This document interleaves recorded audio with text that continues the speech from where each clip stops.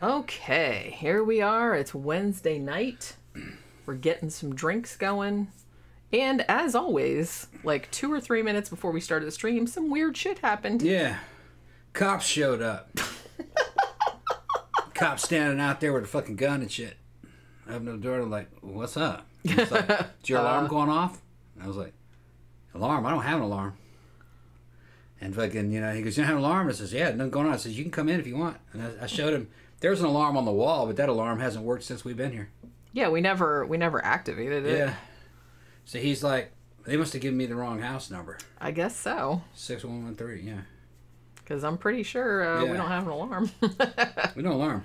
And, you know, and even if we did, it was like, you know, even if we did have an alarm that we didn't know about, you know, nobody's in here but us. Right, just us. So we're almost never not in here. Maybe the poltergeist set off an alarm. They sent for the cops. Yeah. Oh my god. Yeah, DJ Maniac said Tom talked too much shit on YouTube and the feds are after him. That's probably what you thought when you saw the cops, right? No, you thought they were coming to get you. Local city cop. No. That's really weird. I heard somebody knocking at the door, and I thought it was just like a package or something. And then like I heard something about alarm, and I was just kind of like, what? What are you talking about? And then he was like, we don't have an alarm. I didn't know it was the cops. But yeah, sorry, I'm just laughing at Sandra's screen name again. Sandra wonders if semen has healing properties. Wait, what? That's her screen name? Yeah. I know I didn't say anything like that. No, well, that was something that we were talking about on, shit, man. What show was it that we were talking about that? Or somebody, I think it was on the Women in Mental Health show, where they thought that, you know, women went crazy because, you know, if they had sex with their husbands and they imparted their healing semen to them, then it would make them better. And if they didn't get that, then that made them crazy. So, you know. All right. There's some other shit that was going on in the fucking fitness world I'm going to talk about now. Uh-oh. Well, can I just before we get too much into it, I'm not naming any names, but you know how we've had like a bunch of stupid random ass like trolls around here? Seems like I think some of the maybe people that come here a lot like have been trolling under different names too, and I would really appreciate like you not doing that because you know it's kind of not cool. And I think I know who it is.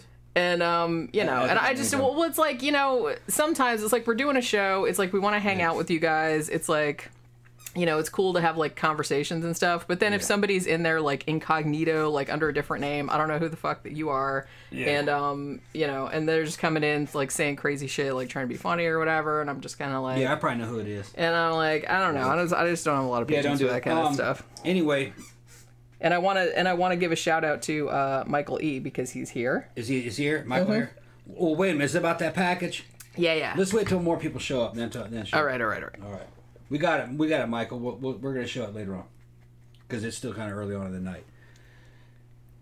They had a dude who on the bodybuilding channels on YouTube. There's this dude who made a big name for himself. He was saying that a human sperm was a performance-enhancing drug if you drank it. And he was drinking this other dude's jizz. Yeah. The other dude was like on... Could it be that he just wanted to drink someone else's jizz and like wanted to come up with some justification for it? I'm not judging. Well, he was saying I'm just saying. Saying that dude was fucking hulking out on steroids, so it would be like fucking... You would have to be gay to fucking do that shit, you know what I mean? But he wasn't saying that, and people were thinking that he was trolling, but he was just another kind of fitness dude, you know, gym rat dude, and he was saying he was trying to measure his gains. I think it was a troll. Well, it might just it's just somebody that is trying to make a name for themselves and like stand out by doing something like outrageous. Must have been. Which. But they were trying to analyze, you know what I mean? Fucking, he was the talk of the town for a while. They haven't heard him talked about in the past couple months. But anytime that dude would post a video and fucking, you know, he would claim it was in it. He claimed he was drinking it. Don't describe it too much because I'm kind of like nauseated already. He's like, and then he would fucking explain what it was doing, you know what I mean? And fucking how it was causing fucking like a hormonal feedback and stuff to get you to produce more testosterone. It just, It was just fucking funny though. I didn't believe it. Well, I hope not, because that sounds like. Well, he might have been doing it. Well, yeah, I'm not. But I don't believe that it was a performance-enhancing drug. I don't even know if I believe he was doing it. He was just kind of like making people believe that. Because like I said, that kind of shit goes viral because everybody's like, look at this crazy shit. Yeah, I forgot dude's name. Some of you, don't encourage him. Might know who that was. Don't give people like that attention. Yeah. It just encourages them to do stupider shit. There's enough stupidity in the world. We don't need more. Oh my God. Oracle said years ago there was somebody who put together a cookbook called Cooking with Semen or something like that. Yeah.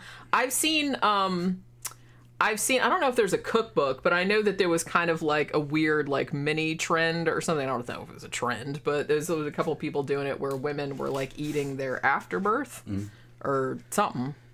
I remember something about that. It was a long time ago though.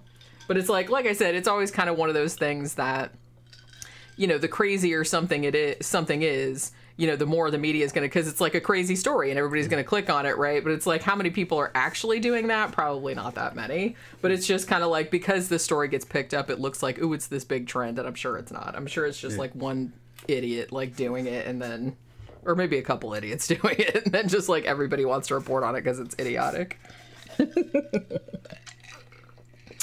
Gramthars Hammer said, I'll have to tell my wife about the positive attributes of drinking my spunk. Yeah.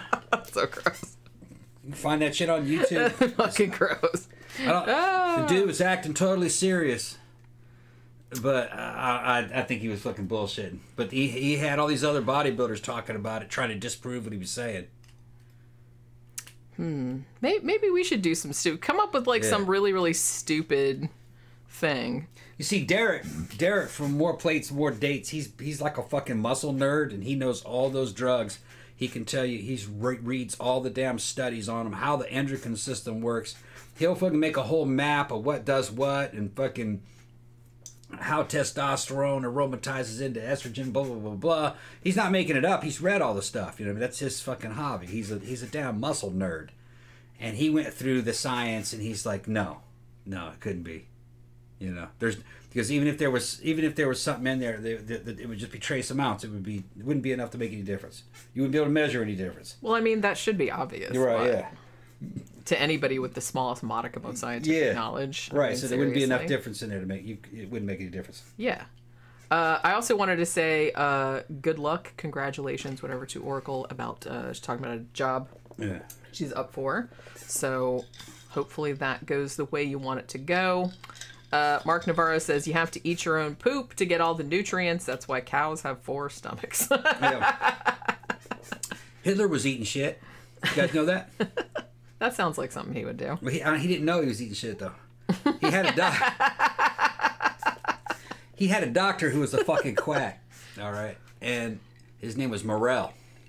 And Morrell was a real famous syphilis doctor, which is kind of strange because it kind of goes into with the rumor that Hitler had syphilis, which he had a lot of symptoms of fucking late stage syphilis in remission. But this guy was giving him something called Vitamultin B. All right, Morrell would just keep him fucking jacked up on all kinds of drugs, especially towards the last few years of his life. But he was giving him this fucking concoction he was making called Vitamultin B. And it was in a little wrapper. You had to unwrap it. He had it all wrapped in gold foil leaf, especially for Adolf Hitler and shit. And he'd unwrap it, and it'd be like a little pellet that he'd made, and it was wrapped in fucking. And it was methamphetamine, some fucking herbs, and some special human shit from some peasants over in fucking Hungary or something that were eating something that this Dr. Morrell thought was therapeutic. He had some of those people's shit in it. Or therapeutic. Therapeutic, yeah. Hitler was eating it. You know? There's a lot of crazy shit. You're making me gag. Yeah. There's a lot of... over the years, there's been a lot of crazy accusations and stories made up about things that happened over there, fucking, you know, with old in the Third Reich shit with old mustache man. But a lot of it was fucking bullshit that came up after the war. But no, that was true, and there was some weird shit that they did. You know, a lot of them were drug addicts. A lot of people don't know that. Well, I kind of in a lot of ways it's funny they're talking about the good old days, but a lot of it was almost like more acceptable to be a drug addict back then because a lot of them were legal. Yeah. Sandra said, "Isn't there a coffee thing that comes out of cat poop?" There is. There's this kind of like gourmet. Is it a civet cat? I want to say, or something. They made coffee out of some cat shit. Remember that? That was like super fan. I don't know if that might have been like a. I think you're right. I think it was a civet cat. I think it was some seeds that they eat.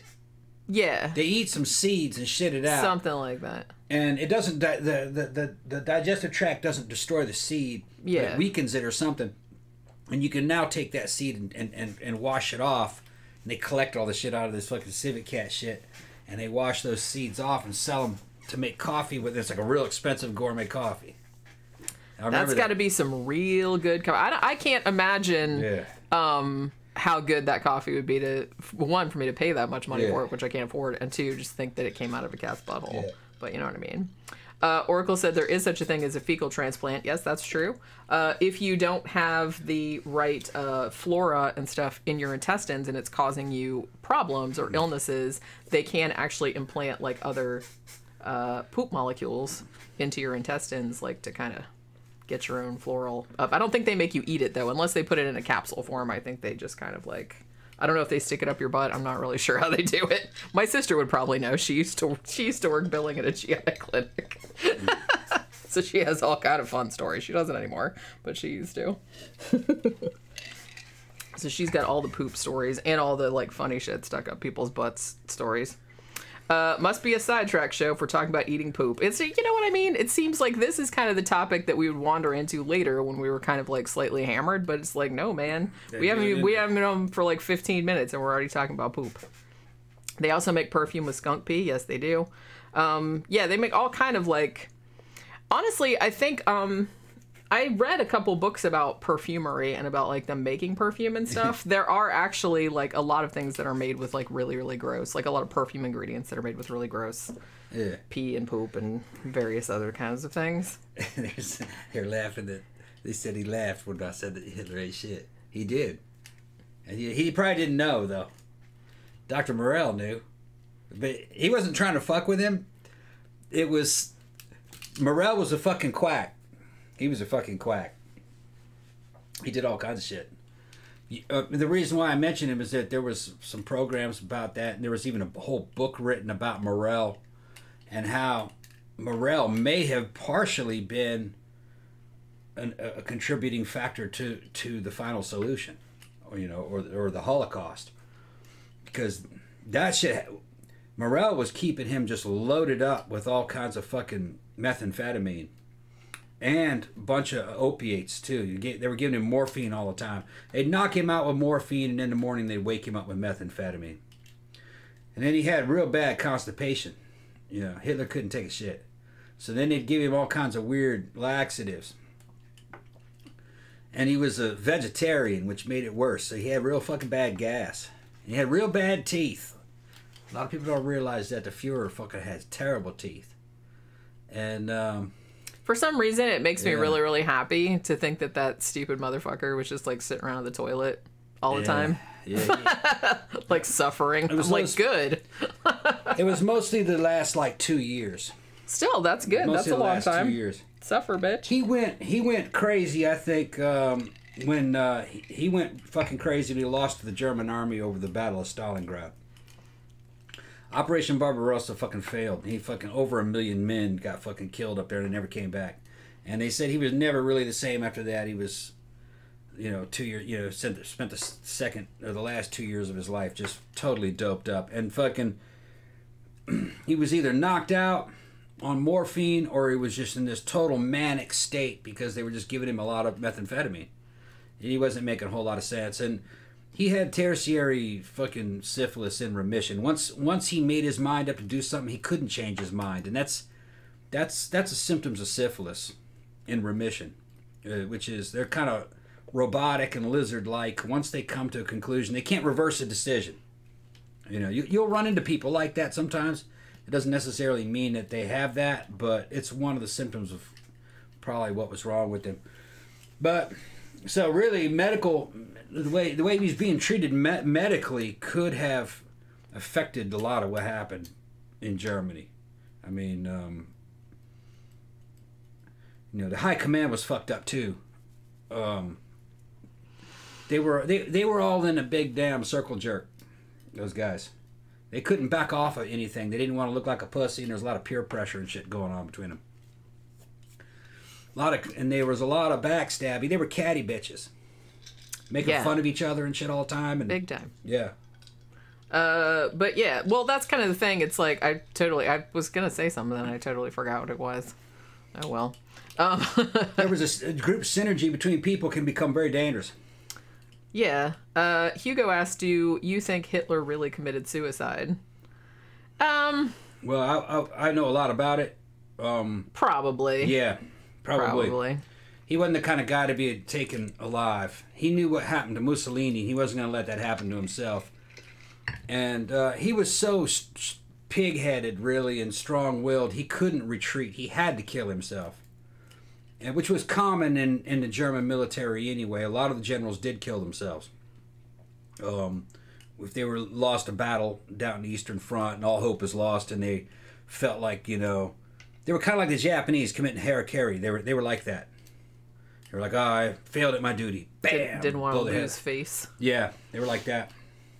Yeah, I could see that. But no, what I was gonna say was that. Well, here's something else though. There's another big contributing factor that here in the comfortable West, you don't fucking read into it. This war was, in the end, happening inside of Germany. Germany was just being fucking destroyed. Parts of it looked like the damn surface of the moon. From the point of view of your average German citizen, it was the apocalypse. There wasn't a future, and they were going fucking crazy. Old people were committing suicides, jumping off of bridges. The Russian army was coming.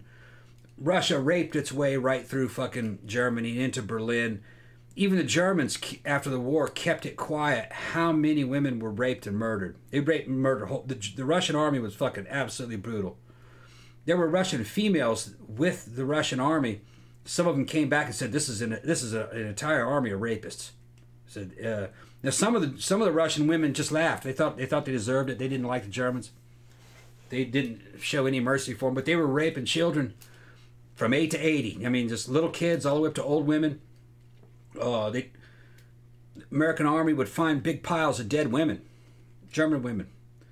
A bunch of weird shit happened that never got released to the public, like German Wehrmacht soldiers would try to surrender to the U.S. Army, and they'd surrender to them, but then they'd go, look, take all these weapons and all this material that we have, go out there and kill some more Russians for us, and then come back in and surrender. They'd show them pictures of all those fucking dead German women. Stuff. So go kill those guys. So we were sending the German army back out there to kill Russians for what they were doing to the German women. It was, so from the point of view of a German, at that time, if you were in the military, a lot of them just killed themselves when they failed. I mean, the whole world was being destroyed from their point of view. It was like the end of the world. It was just, all came crashing down in a matter of a few weeks. So it was real shocking to them. Yeah, Esther said they're still under tornado warning due to the remnants of Hurricane Ida. Hopefully everything's okay over there, because like I said, bad enough that it's like fucking hurricanes and floods and shit like that, but then you gotta worry about fucking tornadoes. Okay, what the fuck? Go away, motherfucker. What was that? Oh, so. Are we getting more trolls and shit? Yeah, I'm just, Yeah. I don't know. If people weren't here earlier, I'm just kind of like, I know, like, we get, like, stupid random ass trolls, but I know that some people that hang out here a lot have also taken to perhaps putting on little different names and trolling under that name, and seriously, cut that shit out. It's like, I don't need to, like, worry about it. It's bad enough having to worry about fucking random ass trolls. Yeah. Than having to worry about, like, people that hang out here all the time trying to be funny or whatever. But, that's kind of what that's all about. So can I show this now? Can I show Michael's thing now? Yeah, go ahead. I'm excited. Okay, so we're not doing unboxing because I opened it yesterday. But we got this yesterday. after we did the stream. Do you want to read this little? I'm going to read this little letter. So he says, this is from Michael E., by the way. He was just here in the chat a minute ago. He's probably still here. Thanks for reviewing the Hatchet series. Perfect timing since Kane Hodder was at a convention in Detroit last week. Bought this figure and had Kane sign it for you two. Hope you enjoy it. My wife wasn't too happy we weren't keeping it. Well, thank you very much for sending it to us. This is so rad. Check this out. Check out how awesome this is. You guys. Look! Yeah. Ah, look how awesome that is. And look, he has like different little hands and stuff. Yeah, and it was autographed by a dude. Yeah, and like Kane Hodder autographed it. Isn't that awesome? Thank you so much, Michael. I was like so excited when I opened the box. Show him the photograph. And look, he's just like, okay, so here's the picture. And there's Kane Hodder right there. So in his little shirt that says "Give Violence a Chance," which I thought was very funny. Oh, and look, if you look up here, next to Kane Hodder was Michael Berryman's thing right there. So that's kind of cool. He was there as well. So I guess that was a recent convention. So thank you very much, Michael. That's much appreciated. It's very, very cool. Yeah, I love shit like that. But yeah, that's a really good figure. I don't think I'd actually seen that. Esther sent us. Oh, thank you very much, Esther. $50. No way. It was the 45th anniversary of Carrie. Thank you very much, baby. Aw, thank you so much, Esther. Yeah. That's why Shudder just added Carrie today. Oh, okay, yeah. Actually, they added, you know what they added? They added Carrie. They added Poltergeist. They added The Haunting from 1963, which I was super excited about because I love that movie. They added a bunch of old ones, which I thought was really cool. So maybe we should do do a matinee on Carrie, like on Sunday or something. Didn't we do that already? I don't think we've done Carrie, to be honest with you. You gotta check it. I mean, I'm pretty sure we haven't. Although, God, we've done so many movies. Maybe we did. It's really hard for me to remember. It's gotten to the point now. I think we did. It's funny because I think that in the chat, it was either on Friday or last Wednesday. I think it was Louis, and he said, you should do a show about the flat tire murders because they happen here in Florida. And just randomly, when I was looking at our channel, we already talked about that. We did it, but it wasn't its own show. We did a show about like Florida crimes, and we talked about the flat tire murders in there, and I had totally forgotten that we did that. So yeah, we already did that. I don't remember which episode it was, but it was a while back. Legend of Hell House. We definitely did Legend of Hell House. That was actually... Legend of Hell House, I think, was maybe only the second or third movie we reviewed, like when we first started doing the movie reviews, I'm pretty sure. I think the first one we did was The Thing. And then Legend of Hell House was maybe second or third. And then Logan's Run was one of the first ones. The Hunger was one of the first ones. We just have so many that we still have to do. Every time I fucking look at the list, I'm just gonna like... God, I can't believe we haven't done that fucking movie yet. It's just like, it's hard. And it's just like every year that goes by, like new movies are coming out and I got to talk about those as well. And it's just kind of like, holy crap. Which version of Carrie? The original one. I didn't actually, what? Yeah, I was saying that's really the only one. Although the remake wasn't that bad. It was all right. It's all right. But no, the original is the one that you want to see. I mean, generally, I don't know. Yeah, Oracle says, I mean, you could go to all the Dominic Noble and compare the book to the two movie versions. Yeah. He just put up one, or actually maybe it's because I'm on his Patreon. He just put up one of Watership Down. So I still have to watch that one because I even voted in the poll because he has a poll like before he does. If you don't know who Dominic Noble is, he has like a channel on YouTube and he does various things, but he does a show called Lost in Adaptation where he goes like, he does a deep dive, like comparing the movie version to the book version, and it's like really he spends like a lot of time doing them. And he was even doing like all the what do you call them? It's the fucking Lion, the Witch, and the Ward, Chronicles of Narnia. Yeah, he did all those and shit like that. So that was like pretty funny. But yeah, he does a poll and he wants to know how many people have just read the book, how many people have just seen the movie, how many people, you know, have read the book and the movie or haven't done either one, so he knows like how much information to impart about each thing. Watership Down, I read the book when I was in late elementary school or early junior high. I think I'd seen the movie first because, you know, anybody that grew up in like the late 70s or early 80s probably saw Watership Down and was like traumatized for life because, oh, it's a cartoon about bunny rabbits. Oh my God, mommy! It's like, you know what I mean? It's like, it's horrifying. So, you know, and, you know, so I gotta watch that at some point. There was the Plague Dogs too, which I don't think I've seen, but it's on Tubi and it's on my list to watch because I want to watch that as well. But I saw Watership Down a bunch of times. Did you ever see it? Yeah. Yeah. I saw it in the theater when I was a kid. Watership Down? Mm-hmm. It's just like, it's one of those little British cartoon about the bunny rabbits. Yeah. It's good. About all the... It scared the shit out of me. Yeah. I think, like I said, I think it scared the shit out of every kid that saw it. Spiritual bunny rabbits, you know, talking about the rabbit god and rabbit Jesus and shit. Remember that? Yeah. It had religious elements to it. I haven't seen it in a long time. I just remember like all the like that horrible scene with like all the rabbits like dying and screaming in pain and all the blood like coming down the field and shit like that. From what I remember, the rabbits had a religion. They believed in God, but it was like a rabbit god, and stories about it, about the don't remember that? Yeah, I remember. Yeah. It's been a long time since I've seen it. I don't remember all the details. And I haven't read the book since I was a kid, but you know. I don't know if they called him the Great Rabbit or something, but they mentioned him every now and then. I think it starts off with like a story about the rabbit god, doesn't it? I don't like I said, I haven't seen it in a long time, so I don't remember. I think it does. I mean, like I said, I have it because Dominic Noble did a thing on it, and I have it like saved, but I just haven't had a chance to watch it. It's a good story. Yeah, it is. From what I remember. And I remember really liking the book as well. I liked that in the 70s and 80s, there was kind of like a thing of animated movies that were kind of meant for children, but were also sort of like really soul crushing. They pretended to be for children. Yeah. They weren't really. They were for adults. Yeah. But I mean, I'm not talking about heavy metal. That was obviously for adults.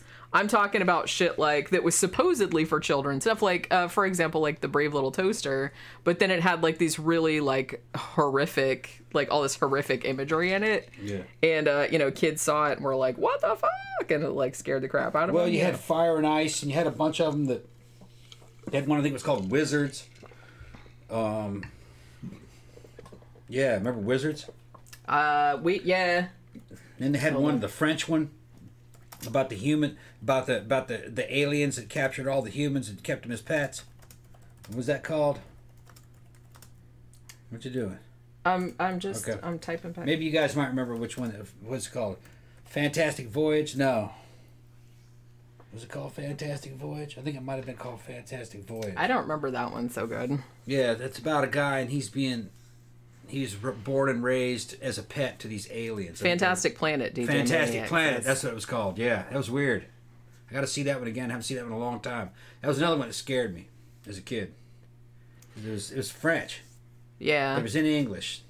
There was a German one called Felidae. Yeah, about the cats. About the cats. Yeah. I'm pretty sure that wasn't really for kids either. It was about a serial killer, wasn't it? Serial killer cat? I think it was. And there was like cat sex and all kind of gore and shit like that in it. Yeah, and the Humane Society was killing all the cats, and that was freaking them out. It was like the cat concentration camp. Yeah, it was like, it was fucked up. I was going to say, too, I might have brought this up before. And I remember writing hey, you knocked Spock over. He's going to kick your ass. You knocked Spock over. He's going to... Oh, shit, man. That's the ghost, man. No, that was you. Just vacuum. He's going to get his agonizer out and fuck you up while you're not looking. Mr. Ross? He's going to... Hand me your agonizer. Your agonizer, please. He's going to sneak up behind it. I'm not going to say a damn word. He's going to sneak up behind it. He's going to go... How funny would that be? But yeah, so I had written a blog post about this. When I was a kid, I saw this cartoon that was like Jack and the Beanstalk, right? But it was like super fucking trippy. There was like a little mechanical witch in it named Madame Hecuba. There was like a giant that had boxer shorts with hearts on it whose name was Tulip. Yeah, his name was Tulip. And it had like music in it. You know what I mean? And it's like, so the witch was keeping this little princess with pointy hair, was keeping her prisoner, but was keeping her like drugged up and was like, she was supposed to marry the giant. And like the princess was all, yeah, I suppose so. Cause she was all like drugged up and everything. And it had some like really like freaky like sequences in it. Like especially the one part like at the wedding at the end, like the witch, she had like cut out all of these paper people like to be guests at the wedding because nobody else lived on this like Cloud City place, whatever it was. And then she like animated them, and it was just like this really creepy song, and it was just like this really cool creepy cartoon. And I saw it when I was a kid on cable, probably like in, I don't know, 1979, 1980, something like that. And then I didn't see it for a really long time. And then I thought, you know, since I didn't see it for a long time, and I kept like asking people about it, hey, did you ever see this like Jack and the Beanstalk? And it was like this crazy with a little mechanical witch, and they were like, what the fuck? What are you talking about? And so for a while I thought maybe I just dreamed it. But then I ended up coming across it on YouTube. And actually I didn't know this when I was growing up, but it was actually Japanese. It was like it was a Japanese version of Jack and the Beanstalk, and they were trying to make something that was sort of like approximating a Disney movie. But of course, since it was Japan, it came out kind of like strange, but in a good way. But I just like really, really liked it. And so I rewatched it again like recently, and I'm just like, yep, that's just as weird as I remembered. Also, if you guys haven't seen another animated movie called Rock and Rule, I think I probably brought that one up too. That's Canadian, I believe. I think Nelvana made it, was the name of the studio. And that one was actually really, really awesome. And it even had like great fucking music. Like it had fucking Debbie Harry and Iggy Pop and Lou Reed and Cheap Trick and shit like that. But it was just like, it was like a post-apocalyptic, like it was a bunch of like people that had evolved from rats. But it wasn't really about that. It was about like a rock band. And then it was about this rock star named Mock, the Magic Man. And he was like trying to find a person with a voice that would open up like a dimension, like open up a door to another dimension, like an evil dimension, so he could have all the power on Earth or something. But that's also really good. And that might be on YouTube too, because I think I watched that too not too long ago for free. Sandra said, I loved The Last Unicorn as a child. Yeah, I liked that too. That was like, I remember that being kind of messed up too. Was it not? Didn't Mia Farrow do the voice of the unicorn? Am I remembering that wrong? I'm pretty sure that was Mia Farrow's voice. I remember something kind of fucked up happening in that, but I can't remember what it was. What movie are you talking about? The Last Unicorn. And I think that was from a book, because I think I read the book as well, like when I was a kid. Now I'm trying to... Another one that I really liked from back then was The Secret of Nim, about the mice, and the mice and like the super intelligent rats. And the rats were like helping the little mouse like help like move her little house so that the plow didn't kill her and her family. I don't remember that one. Yeah, that was what's his fucking name? I'm sure somebody in the comments knows. Don Bluth, I think that was Don Bluth. And I read the book too, but the book is called Mrs. Frisbee and the Rats of Nim. But that was like a good story too. And I think that's actually on YouTube for free. Like, you know how YouTube has movies and you can watch movies for free like on there? Yeah, I think it's on there. Not like people that have just uploaded it, but it's just on there like officially. You know what I'm saying? Yeah, DJ Maniac said, I saw it on Night Flight when I was a kid. Which one? Fantastic Planet? Yeah, maybe. All right. Yeah, so I don't remember if I ever saw that one. Although now I'm kind of like curious about it, because now I kind of want to see it to see if I've seen it before. I've probably seen it. But it was in English. You said it wasn't in... What? Fantastic Planet. It was in English, but I think it was dubbed into English. I mean, you couldn't tell. It was animated. Yeah. I think it was originally in French, but then there's the English versions of it. Interesting. It was good. Very two-dimensional. It was like cutouts. Real odd shit. Oh, yeah, cool. It kind of looked like the animated sequences from, what was that British comedy series that had all those? What, Monty Python? Monty Python, yeah. Remember how Monty Python had these little animated sequences in between the skits? Weird shit. It looked like that. Kind of. That's how I remembered it. I see what you're saying. Yeah. Fantastic Planet. Okay, well that's one. I'm gonna have to write that down because now I kind of want to. Yeah.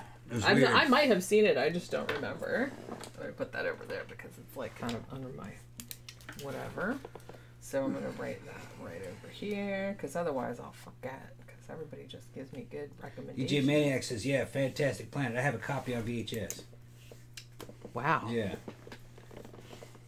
Yeah, Watership Down. That's how we kind of got it started talking about talking about Hugo this. said Fantastic Planet is in French. Yeah, but I saw... You saw a dubbed English version. I saw a dubbed English version, yeah. Yeah. It's in English.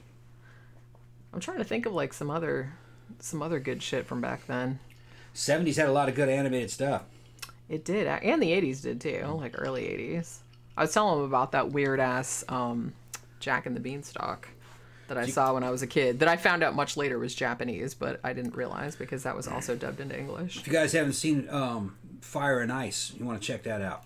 Kind of like a Conan type story. That one and the original Lord of the Rings. Not the animated Lord of the Rings. It's pretty good. You know what? I liked the animated Hobbit better than I liked the animated Lord of the Rings. Is that weird to say? I liked them both. They were different art styles. Yeah. Lord of the Rings was kind of like Fire and Ice. It was, I think, rotoscope. It was done over actual film. Looked pretty cool. Just see what I was gonna say. I was gonna say something about one of them. Fire and Ice is pretty good because it was kind of like a Conan story, but Conan was an owned property, so they couldn't use that. They're like, well, we need another muscle-bound barbarian fellow. We just can't call him that. Well, they had two. Remember? Yeah. What was his name? Wolf Killer. I think it was his name. Yeah. Was his name Wolf Killer? We just watched that not too long because we did a review of it. Yeah. He was kind of like Conan. The thing is that there's a bunch of documentaries on that Blu-ray that I think it was Louis that sent that to me. Huh? I don't remember who sent it to me. I mean, you guys send us so many stuff. I can't keep it straight who sent what. But in the documentaries about it, they say they tell you what the original script was, and I wish they would have gone with the original script, where it turned out that Wolf Killer was actually the dad of the bad guy. Yeah, I think we talked about that when we did the review of it. It should not have how that would have tied the story together. It was, it tied the story together, and it was like on a Star Wars level of, you know what I mean? No, I am your father. It was like that kind of it's like that. You find out where the Wolf Killer's trying to kill this dude, and he's his son. You know, it was kind of like an abomination son. You know, because there was. And then there was some like incest going on between his son and the mom, the baby mama. It's some weird shit. It's kind of like that's some dirty family. Well, kind of like in Excalibur. You know, what was his name? Mordred. Yeah. Mordred and his mom. What was the mom's name? It was fucking Arthur's sister. She ended up turning in. Who? Morgan Le Fay. Was it Morgan? No. What, was it? Sister. I can't. Might have been. I'm so sleepy. It's like I can't even. My brain's like really sluggish. She ended up becoming a sorceress. Man, I wish I could be a sorceress. That'd be so rad. Lily says, "Jenny, you look gorgeous. By the way, thank you. You have perfect skin." Oh, thank you very much. It's not though. I just put like makeup over it. No, she got good skin. Yeah, that's one thing I got lucky with. Dermot says When the Wind Blows was definitely not for kids. That is another one that's on my list that I'm going to do on my Flickers of Fear show, because I had not heard of that one until I was doing the research for Threads, that nuclear war thing. And a bunch of people in the comments, like when I was reading like about Threads, they were talking about When the Wind Blows. And that's like an animated nuclear war type of thing. Like, this is what happens when the fucking... Because, man... I don't know. Is it a bigger bummer than Threads? Because, man, Threads is like, that was one of the most depressing fucking things I've ever seen. Like, you know what I mean? Seriously. That was a really, really depressing movie. Way worse than... What was the one that they had over here the day after? Do you remember that one? Came out in 83.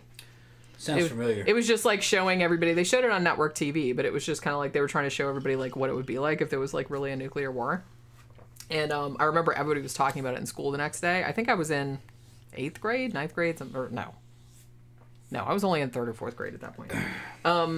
So everybody was talking about it the next day, and it's like we were talking about how fucked up it was, but then people were like, yeah, that's nothing, watch the British one, Threads, and it's like I watched it and wow, that's way worse. Holy crap, that was really you really like the whole nuclear war thing, man, was a.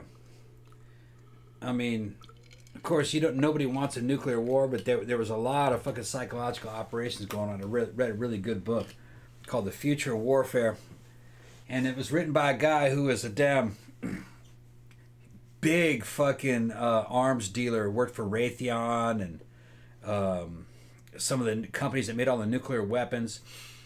And he ended up working for Jane's Defense Weekly, and that's where the nations buy their weapons, through Jane's Defense. Or, they fucking Raytheon fucking and McDonnell Douglas ads all through it.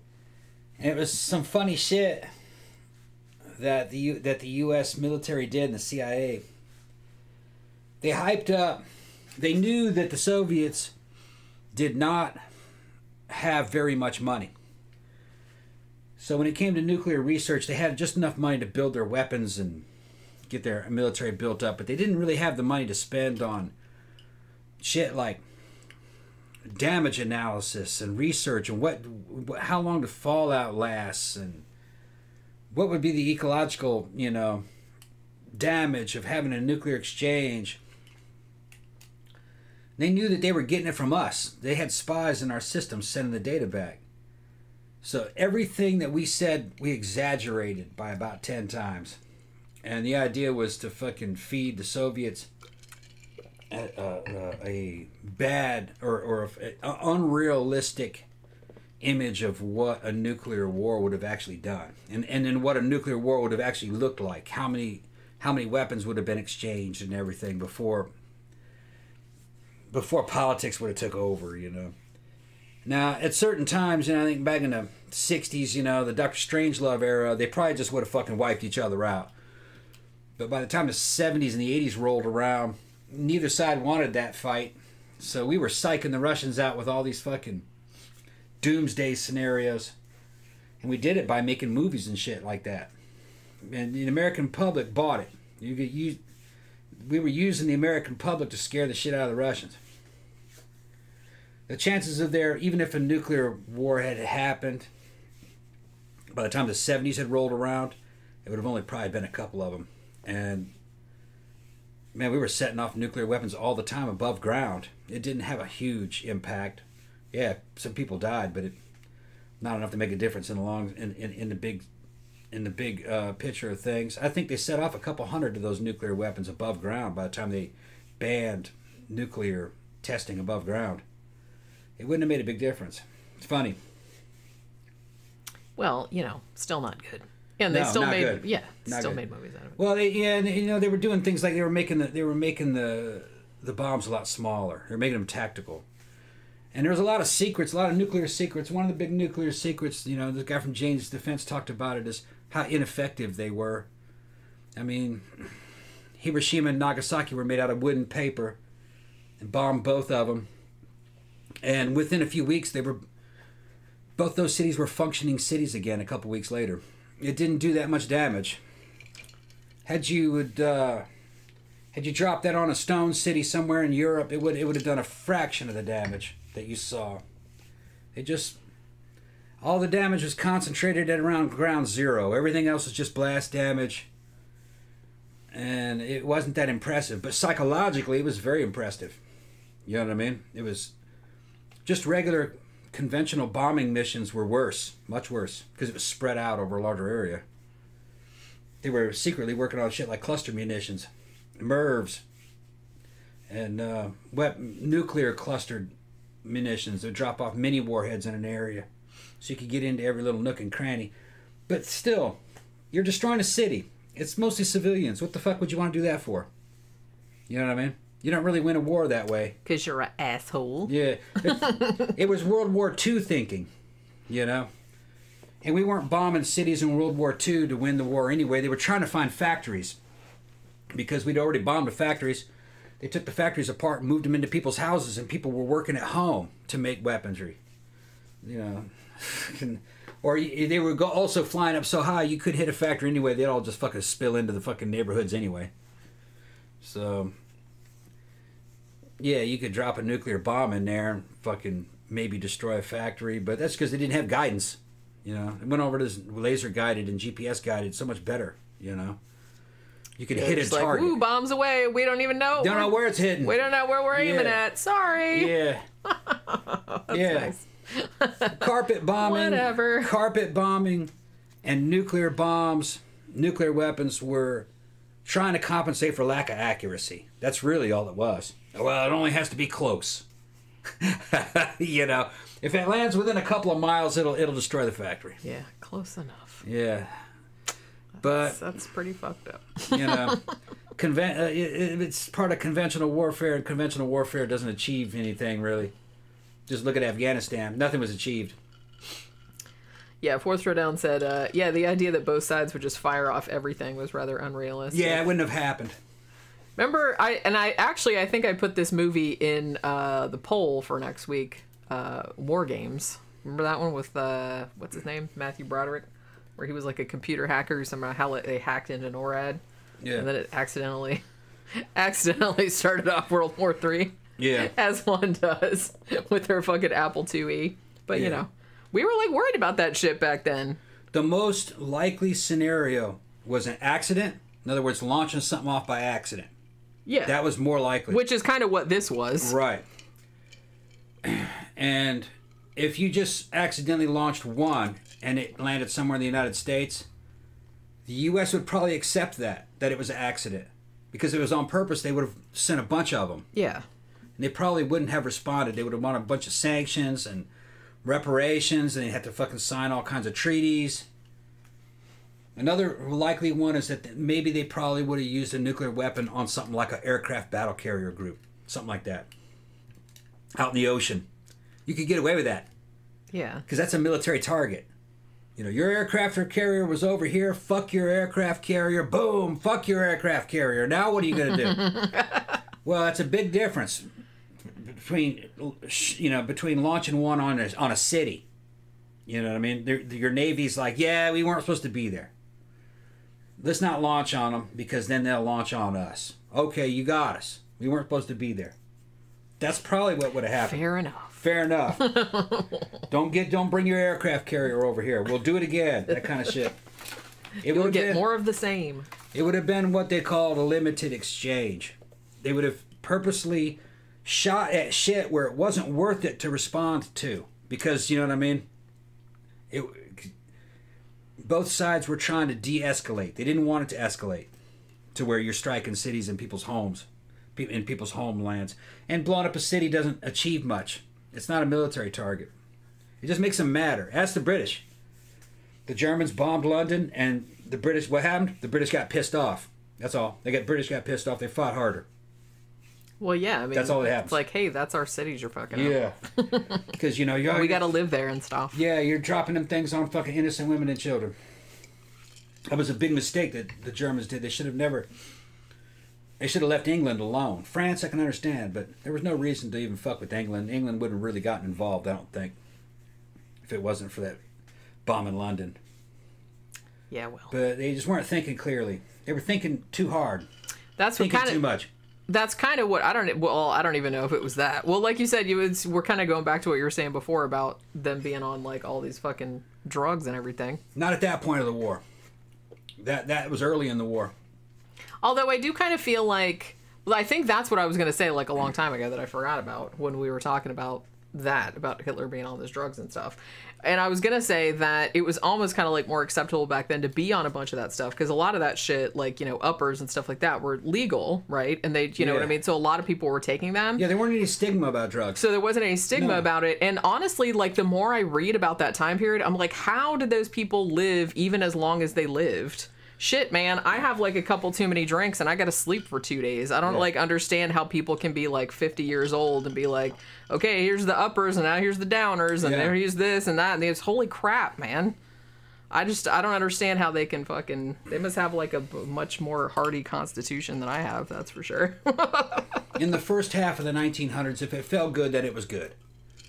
If you took a drug and it made you feel good, then shit, that must be good for you. That's just the thinking at the time. The idea that it could catch up to you, they didn't really think of it that way. Yeah, they didn't really seem to, did they? No. That's interesting. And that's probably why. Just because, well, it can't be bad. It's making me feel awesome. Yeah. You know, there's no way this could just be building up in my system and then just like have diminishing returns and be like fucking up all my organs. Well, it was like in the 70s with Arnold and all those guys down at Gold Gym. I mean, they're fucking popping Anavar pills like there's no tomorrow and doing anabolic steroids and eating and getting huge. How could this not be healthy? Yeah. You know, look how strong I am. How could that not be healthy? You know, and they lived a long time. They're still alive, a lot of them. Yeah, well... It's just a lot of stress on your heart, your internal organs, you know? Yeah, and like I said, it wasn't really anything they do, you know, and it's like, kind of like, I don't really think that, they didn't really seem to understand, like, moderation.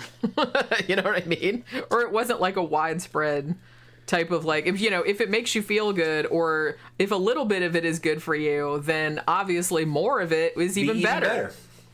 And it just really did seem that seemed like kind of a mindset that a lot of people had. All right. Well, the thing with steroids, it made sense if you were there at the time. They were injecting vitamins first. And injecting vitamins was a thing out of the cattle industry. And they would inject vitamins, and I don't remember which one it was. Vitamin D, I think. You get that from the sun, don't you? Or vitamin, I don't remember which vitamin it was. They'd inject a bunch of these vitamins. And they reported that they got a little bit bigger. Prototypes of steroids came, and they would inject some of those. But they didn't get any bigger. They didn't see a big difference between vitamins and steroids. So then they took those steroids and fucking amped them up and increased the dosage by about 50 times. And then they noticed a difference. Okay? Well, that 50 times dosage, right, is now a normal street dose. They didn't know what the street dosage was. Okay? So they go, well, if the normal dose was 1, but taking it to 50 brought results, fuck it, let's take it to 500.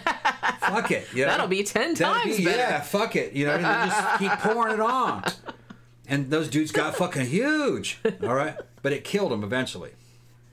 You know? Burn out your heart valves, depending on which one it was and for how long they were doing it and what they were doing. And yeah, I mean, we're just little meat sacks. It's like, you know, our shit can only take so much stress and pressure. You know, everybody has a breaking point. Yeah. You can't just, like, keep pouring shit in there, like, forever and expect to... And there are genetic differences. Well, yeah, obviously. Yeah, not everybody's the same. If you think everybody's the same, you're fucking tripping. You just believe in what your mom told you. Well, yeah, you're pretty, honey. Yeah, that's what your mom said. Fucking no, they're If you look at those pro bodybuilders, first of all, their diets are perfect. Their fucking workouts are very hard. They're taking a shit ton of drugs that are very fucking good quality. There's lots of them. And if the average person were to take that regime, they wouldn't end up looking like those dudes. Because those dudes also happen to have fantastic genetics that respond well to those drugs. Other people don't respond that well to those drugs. Some people that fucking don't respond at all. Wouldn't respond at all to those drugs. I mean, you know, like a little bit. That's it. Other people it could kill. So there's an element of luck. Well, that's what I mean. That's why medicine in a lot of ways is really complicated, and that's why there's like this big thing about all these different kind of drugs and why they have to go through all these different kind of tests. And it's like, even when they do go through all these tests and they release them, there's all this big long thing. It's like, hey, you might have this side effect or that side effect, because they don't know. They don't know. They can't test it on everybody, and everybody is genetically a little bit different, so you never know like how that person's going to react to it. One person it might be awesome, and another person it might not work so good. Another person it might like cause really, really bad side effects. So. That's what those fucking quarterly drug tests are all about. They go in there and look at your blood work and see how you respond to all that stuff. If anything looks wrong, they can have to change the dosage or even take you off. Yeah, and it's like anybody that's on any kind of like long-term medication, you know, they have to be under like a doctor's supervision, because you have to, and then some drugs stop working or stop being effective after a certain time, and they have to like change it out, change the dose, or do whatever. So, you know, like I said, it's complicated and not everyone's the same, so... The poster boy of the 70s, of course, was Arnold Schwarzenegger. Lou Ferrigno, too. Lou looked fucking great, all right? And that was back in the golden era. There was other ones, too, you know, fucking... some of them were shorter, or some of them were taller. Their frames are a little bit different. But the one I think everybody ended up liking was Arnold. And it's just because he was kind of like the total package. But a lot of what you're seeing there is genetics. You know what I mean? I could take what he'd take and do what he did at the age that he did, and I wouldn't come out that way.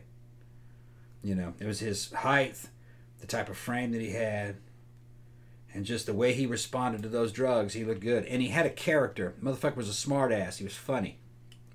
And he was a bitch, too. Arnold Schwarzenegger was a bitch. He was stuck up, snotty. But everybody liked him. He was... women that dated him said he had an addictive quality to him. It's like if you were around him, you didn't want to leave him. Because he was just constantly entertaining. Now, he didn't age that well. You know, a lot of it had to do with the drug abuse at an early age. You know, it was abuse. If you look at his physique, at how big he was in the 70s, I mean, at the age of fucking 20-something, I mean, he was just fucking huge. You know, when you see him in Conan and in Terminator, he'd actually lost a lot of size. He was small compared to the way he used to look. He was fucking big. But he wasn't tall. But I'm just saying, you know, his proportions. He very big. Not as big as what you could get today, though. Some of those dudes are fucking... That's the thing. Arnold came from the golden era where aesthetics mattered. You had to look good. The proportions had to be right. They had to be classic proportions. Some of these guys now, man, they're 100 pounds heavier, but they just look fucked up. They just look like a big ass fucking barn door. There's just nothing aesthetically pleasing about it, you know? It can get to be where it's just too goddamn much. Well, that's kind of, and we talked about this when we did the history of bodybuilding show, where I kind of feel like, maybe less so nowadays, but I kind of feel like, remember in the 90s when there was really kind of this, there was kind of a trend in bodybuilding for everybody just wanting to get as big as possible. Yeah. And you really got these dudes 90s. and they were just like, yeah, that's what I said. And it's just like, and they just looked like these monstrous freaks of nature with like fucking veins poking out everywhere. And they were just these big, misshapen, they looked like Marvel villains or something. Yeah. And the main one of what you're talking about is named Ronnie Coleman. And he was a cop. Ronnie was the best looking of them. But still, he was just... I'm not going to say that Ronnie Coleman was an ugly dude. I'm not saying that he didn't have classic aesthetics. To me, he looked too big. He's very unhealthy. He fucked his skeleton up and everything. But Ronnie Coleman is about the peak. You can't get any bigger than that, and you don't want to be. You don't want to be as big as Ronnie Coleman. Well, it's just kind of like when there was a trend, particularly I guess in the 80s and 90s in porn, for women to just have these ridiculous like beach ball sized tits. It gets to the point where it's diminishing returns. Yeah, well, it gets to a point where it's just it's not really sexy and it just looks freakish. And because when I see a woman like that, all I can think of was like her poor back. Yeah. Like she can't sleep on her stomach. It's like nothing, no clothes fit. It just seems like those girls though are kind of like the female equivalent of fucking open class bodybuilders though. Well, that's why I brought that up. They got boob greed. It's a fetish. They fucking love it. Yeah. The same thing with those open class bodybuilders. They love that shit. It's like an addiction to them. It's like body dysmorphia. Yeah. It's pretty much the similar kind of thing. For me, that's about it right there. You don't want to be any bigger than that. Well, because that still looks natural to some degree. Yeah, that's impossible natural. But it's aesthetic. Yeah. It has, it's aesthetically pleasing. That looks within reason, you know what I mean? Yeah, it's not like you don't look like a monster. Right, yeah. You look like a cartoon. You look like a cartoon man. Like a cartoon Conan. But, I don't think there's anything wrong with that. Now, is that healthy? No. No. Not to maintain that all year round. No. But you could come close. Camp Guy's asking what you think about Lee Haney. Lee Haney, man, it sounds familiar. I can't put a face to it. The bodybuilder, yeah. Yeah, I know. I know that name. I think we talked about him on the... I'd have to go look at him. What in particular? You want me to judge him? Sounds real familiar. You'll have to look it up, I guess. There's so many good ones. That's the thing. There are a lot of good ones. I mean, Franco Colombo. I liked the 70s classics for the most part. I liked the 70s golden era aesthetics. A lot of V-taper, vacuum pose, fucking good delts, fucking good muscle insertions. You're not talking about a 300-pound man. You're not that big. You know what I mean? It depends on how tall he is. But, you know, I'm taller than Franco Columbu by a couple inches. I mean, Franco Columbu was like one Rogan tall, all right? In a way, though, Franco sometimes was too big for his size. I mean, sometimes he looked a little short, squat, and bulky. Other times he looked better, depending on how much weight he had on him at the time. Because Franco was bigger than that, and only like 5'3", maybe 5'4". So my height. Yeah. Because I'm 5'3". Yeah, and he's in Conan. He's the fucking tribal guy who's running, and fucking he's the first guy you see who runs out of the woods and sees Conan's village. Guy with all the tattoos on him. Yeah. That's Franco Columbu. Yeah, I remember that name. Because like I said, when we did that show, I remember like looking up a bunch of photos and stuff to that was put Arnie's in the buddy. show. He died a few years back. Died of a heart attack swimming. He's from Sardinia. Sandra said, do any of the girls here find Arnold Schwarzenegger attractive? Somehow I find him completely unappealing, even when he was young. I do not find him particularly attractive now. We talked about that. Yeah. Who's asking this? Sandra. Sandra, okay. Even Arnold, here's the funny thing about Arnold. Arnold had in his prime, had a very magnetic character. His character has not aged too well. He said a lot of fucking crazy shit over the years. He pissed a lot of other bodybuilders off. He changed a lot. Hollywood changed him. I think being a politician changed him.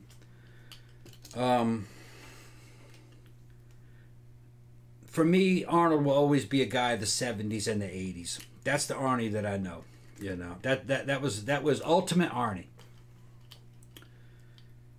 Even Arnie Arnie was never sexy. Even Arnie knew that.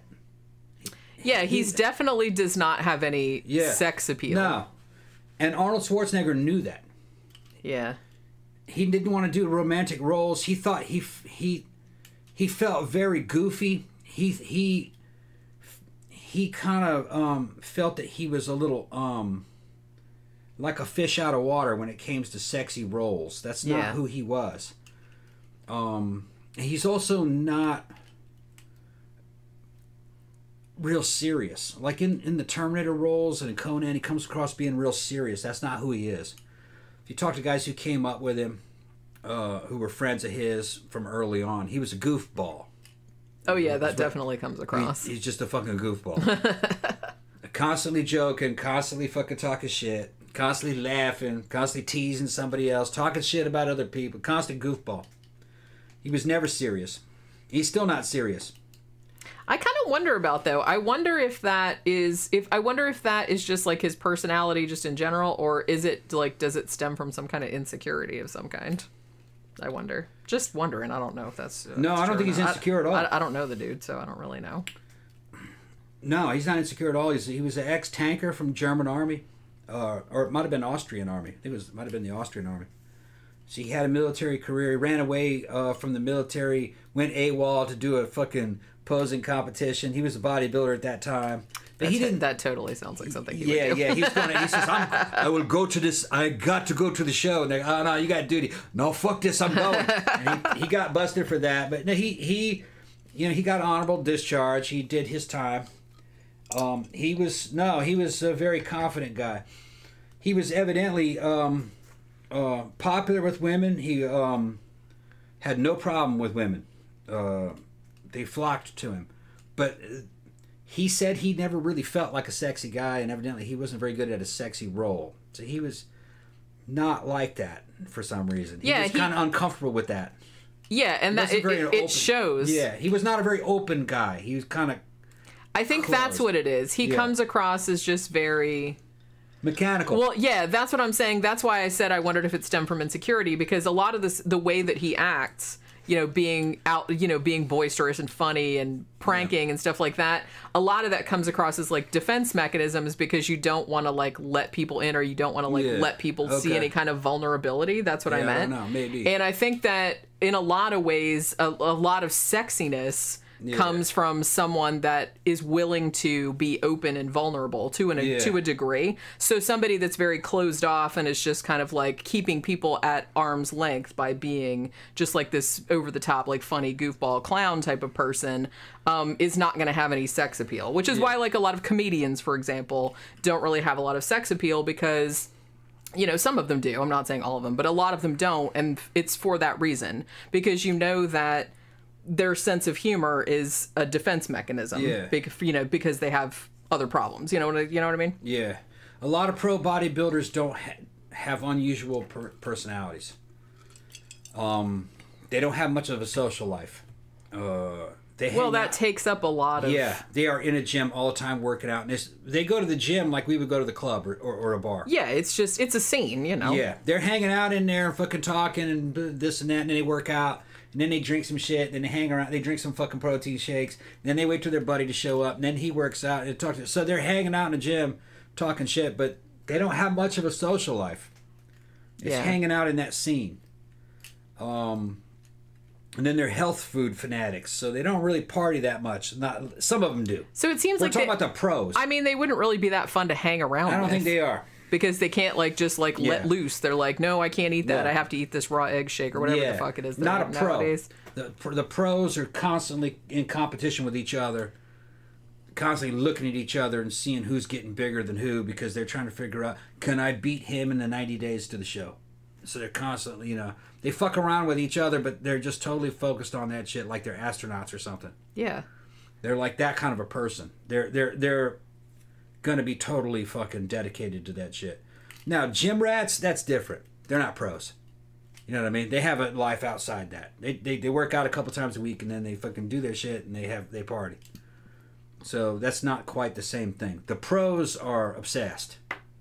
Yeah. Just like those dudes that ride their damn bicycles. Those pros are also obsessed. They don't really have much of a social like I said, to get to the top level, to be a pro in those types of fields, you really have to kind of dedicate your whole entire life to it. Yeah. You know, it's particularly, like I said, if you anything, bodybuilding, gymnastics, anything like that, you pretty much have to dedicate your whole entire life to like your fucking diet and your workout and your fucking everything. Now, in the case of Arnie, he ended up becoming an actor.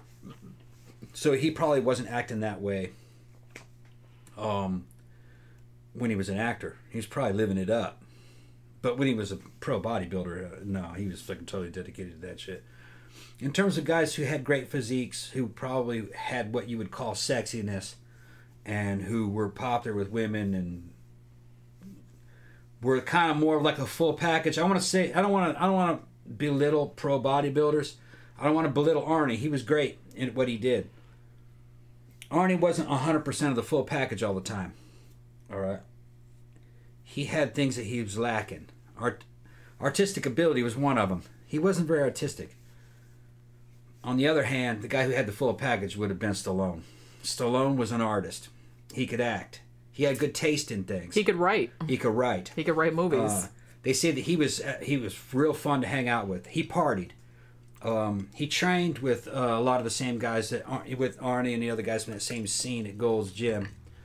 And you know, for Rambo 3, by the time that happened, he was in good shape. But Stallone was always a person. You know what I'm talking about? That's exactly what I was gonna say. Yeah. He always came across as like a real person. Whereas I'm not saying Arnold Schwarzenegger is not a real person. I'm just saying he always comes across as though he's a little robotic, or he's keeping people at arm's length. Right. You know, with his facade, this personality, this wall he's put up. Stallone was the kind of guy that he could be the tough guy. He could play that role in a movie. He could be tough. They say he's alpha as shit when he shows up. He's an old guy now in great shape. And they say he shows up to the bars where all these fucking other guys are hanging out, muscle guys like him, and they're just like, whoa. It's like he's not that big. He's a little bit taller than me in terms of height wise. But he's kind of like the old alpha of alphas comes in there, and he's just like at the center of attention between all these fucking dudes who just fucking worship him. Fucking muscle dudes and fucking cops and soldiers and shit, you know. And but they say that Stallone understood concepts like fucking charm and romance and fucking you know what I mean, and wooing women and Even though, and like I said, I mean, I don't really find Sylvester Stallone any more physically attractive than Arnold Schwarzenegger. I'm just, I'm saying that. But Sylvester Stallone always struck me as like, if I had to hang out with one of them, I would hang out with Stallone because he always seemed like he'd be more of a real person. Very much so, from what I've heard. Like I've never met either one of them, but it's all from people who know him and things that I can put together about him. If you wanted to hang out and fucking have a good time at the club, it'd be with Stallone. Honestly, in a lot of ways, like, if you're talking about like bodybuilding type or that type of look, honestly, I think like The Rock is like sexier because he has like a personality, and he's also kind of a dork, and he's like kind of like enthusiastic about stuff, and it's like that's super cute. That's a different generation. Now, what I was talking about, the golden era guys. Right now, it'd be The Rock, Jason Statham. Who's the dude that played Aquaman, Jason Momoa? Yeah, Momoa. He seems pretty cool. I think Statham fucking is cool. Out of them all, I'd probably say The Rock. The Rock has a very positive personality. His aesthetics are good. And then there's what's his name can look good too. Fucking the dude that played Bronson. Tom Hardy. Tom Hardy can fucking get pretty big too. He's pretty foxy. Yeah. Now, I like his work, but they say he's just fucking that you just can't stand to be around him. Fucking and it kind of it looks like it might be true, but I'm just going by one other. They say Vin Diesel's a fucking dick. Really? Yeah, they say Vin Diesel's just. Although you know what, honestly, that doesn't surprise me. They just say he kind of comes across like that. Yeah. I don't know him, but they say he's a dick. I don't know if it's true, but they're like, oh no, be glad you're not around that dude. So, that kind of shit. Like I said, I don't know any of these people in person, but I mean, to an extent, you can kind of tell what people would be like. Yeah. If you see them in the public eye a lot, like their personality is at least going to leak through partially, you would think. Because you can't keep a clamp down forever. But yeah, Vin Diesel does kind of seem like. Well, he kind of. I'm not going to say it's going to like into Steven Seagal territory, but I kind of feel like maybe he takes himself a little bit too seriously. And people that take themselves too seriously are just like no fun to hang around ever. So, like I said, that's why nobody likes. Who was it that sent me the video? One of y'all sent me a video on Facebook about somebody had made a video about why Steven Seagal was like the biggest asshole in Hollywood and like why nobody wanted to work with him. And it had like all the stories about that people had told him about. It's like some of them I knew, but some of them I didn't know. And it was just like super funny. I liked that somebody had done like a supercut of like all the dick moves that he pulled over the years. It's like, I don't know. I just like I don't want the whole entire show to devolve into like Steven Seagal shit again. But it's just kind of like because we always kind of end up. Sergeant Rocco says Stallone makes me chuckle. He looks like a melting candle. But actually, during Rambo, the fight continues. That was when he looked the worst. You could tell he was fucking around with the HGH. His face really was fucked up. Yeah, his face is kind of weird. He got it fixed though, and that's because for a while there, people thought that you didn't need anabolic steroids, that you could use human growth hormone. And yeah, you can get big on human growth hormone, but your nose and your lips will get big too. Which maybe is not what you want. Over time, it's just so they had to fix that. Don't do HGH. It's no. People thought that maybe that might be an easy way out, less stress on your heart.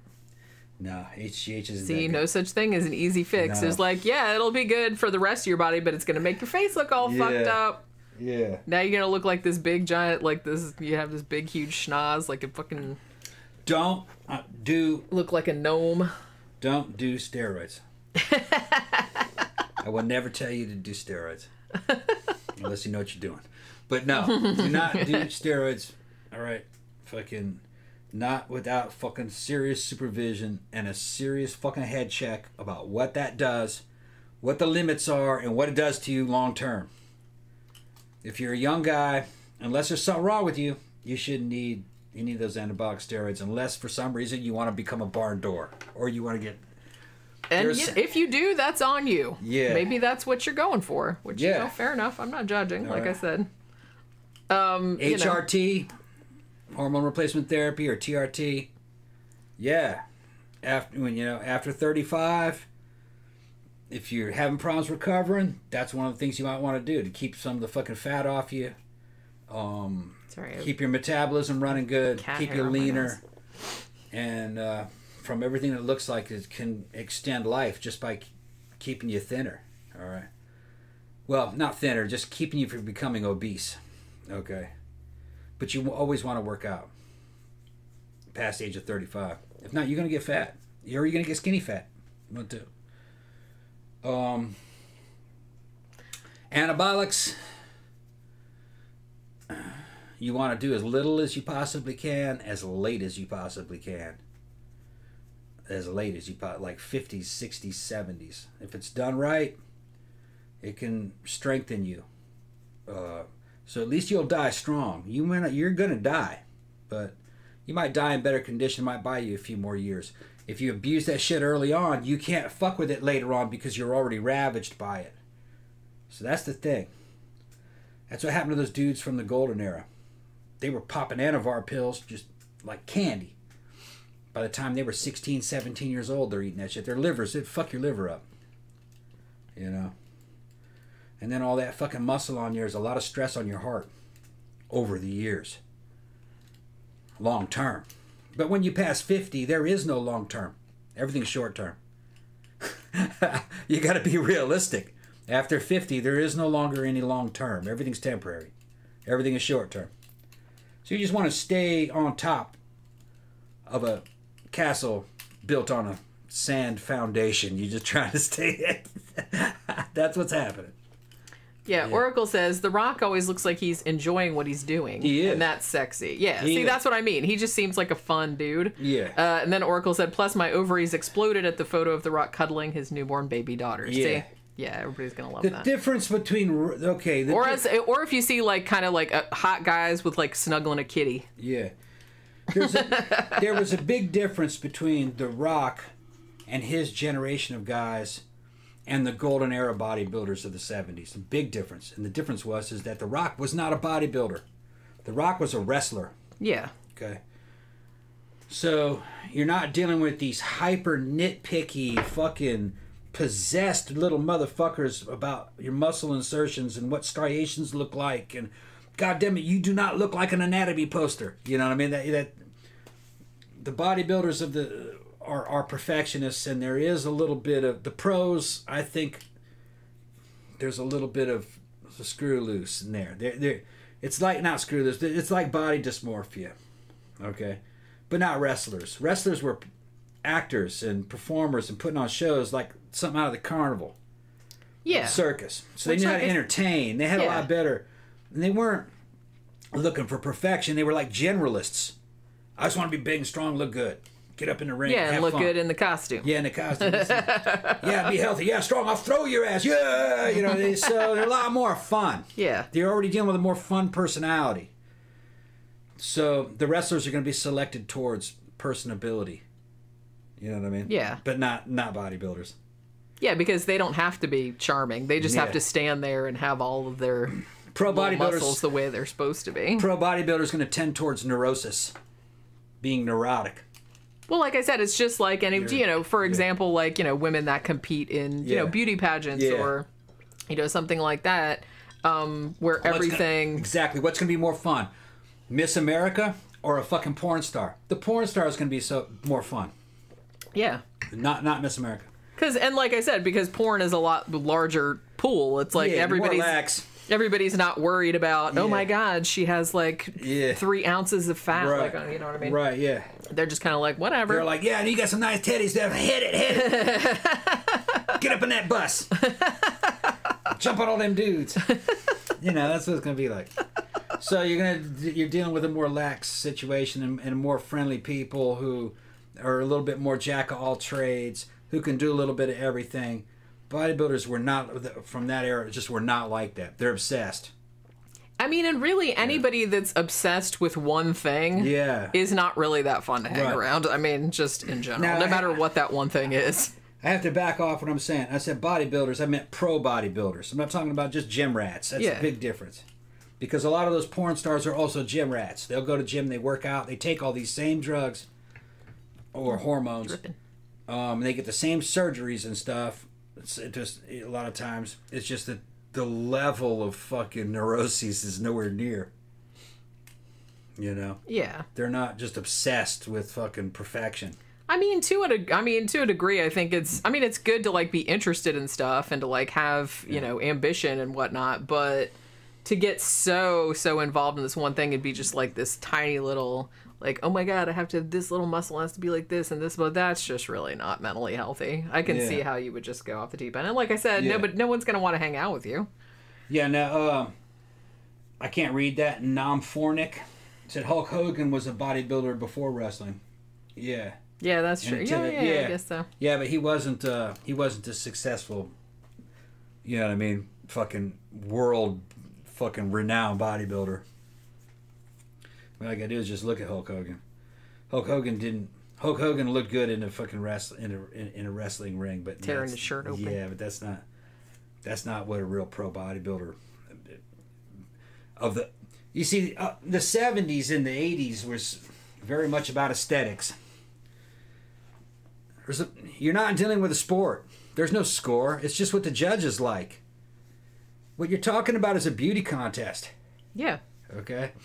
And when they say aesthetics, it's not just the muscles. It's also what they think of that dude's face too, and what they think of his personality, and how he's posing in his routine, and his little taut buttocks. Yeah, well, I think there's also, and no, definitely later on in Olympia, it had a lot to do with the man's fucking status too and his clout, because Arnold was winning it when he shouldn't have won it. At times, Arnold comes back to compete. He's been gone for a couple years, you know what I mean? He gets up there on stage and he looks all right, but the other guys looked better. But we're gonna give it to Arnold because you're Arnold, bitch. You know, you're the shit. You put it on the map. Thank you. Nah, he shouldn't have won that. Yeah, and everybody else is like looking daggers into his back. I remember. Did we watch that documentary about that? Yeah, hold on. Well, yeah, anything that's kind of just based on subjective aesthetic point of view. Like I said, when I was a little kid, you know, and like Miss America and all that kind of stuff was a thing. It's like sometimes it'd be on, like, because my grandma would watch it. And so sometimes I would watch it, and it's like the girl that I thought was the prettiest never won. And so for a long time I was like, is there something the matter with me? It's like I'm not saying the ones that won like weren't pretty, because a lot of them kind of look the same. I know it's like, you know, I guess they go to the same plastic surgeon and the same hairdresser and stuff, but I don't know. It's like always the one that I thought was the prettiest or the most interesting looking was never the one that won. I don't think I ever predicted like which one was gonna win, like in all the ones that I watched when I was growing up. So, but you know, when I was a kid, I had a crush on fucking Lurch from the Addams Family. So what the fuck do I know? I don't know what's attractive and not. You know, I've made my peace with that situation. Yeah, and Oracle's saying too, especially because aesthetics change from generation to generation. Exactly. I kind of feel like, yeah, that's the thing. Like people that were sex symbols, I don't know. I kind of feel like to some degree, people that were sex symbols in different eras are still like, if you showed them to somebody nowadays and said, hey, this is somebody from nowadays, people would be like, yeah, they're pretty sexy or whatever. But there are kind of like different, I think particularly with women, like particularly body styles seem to have been more popular during various times. Because I do kind of feel like, particularly in the 90s, wasn't it the 90s that had that kind of heroin chic kind of thing? Like, especially like in modeling and all that kind of stuff, everybody had to look like, and I guess the 70s to some extent too, where everybody had to look like a scrawny coke whore, but like with no tits and no hips and shit like that. Yeah, that wasn't a good time. Do you remember? So wasn't that like MTV? Didn't Cindy Crawford have some fucking show on MTV? House of Style, was that what it was called? I don't even remember. I don't really remember if I saw it, but I just remember kind of it being in the culture at the time, because I was kind of only in my 20s then, I think. But I kind of feel like for a long time, like a lot of the models were like super, super scrawny and like super, super pale. Like they all looked like drug addicts for a while. Do you remember that, Tom? What's that? In the 90s when all the models and stuff looked like they were on heroin? Yeah, a lot of them were. Well, yeah, because that was kind of like the look that everybody was going for then. They look like shit, if you ask me. I never liked those model girls. And then I kind of feel like the 70s was like that too, where everybody had to look like these scrawny coke whores. Like I said, I've seen some movies from the 70s, and some of the actresses that are in those movies, I'm just like, do those women eat? What the fuck? How do they get into those fucking pants? How do they get into those pants? And it's like you could see their fucking pelvic bones like sticking out of the pants. I'm like, did they have to like use a shoehorn to get your ass into those pants? Holy fucking shit. And they were like the plainest things ever. They were like these, I don't know, piebald gingers with no real facial features and no eyelashes.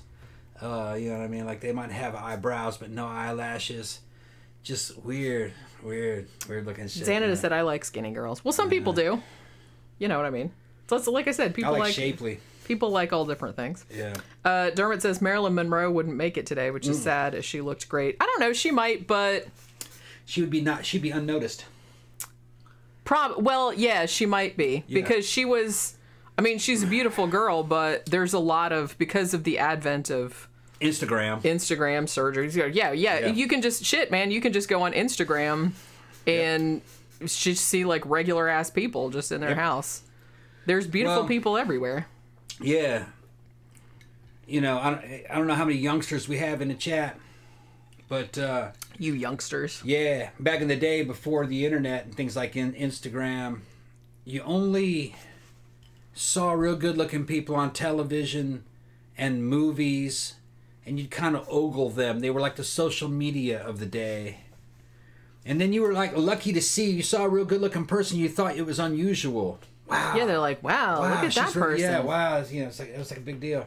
But now that you have social media, you realize how many people like look like that.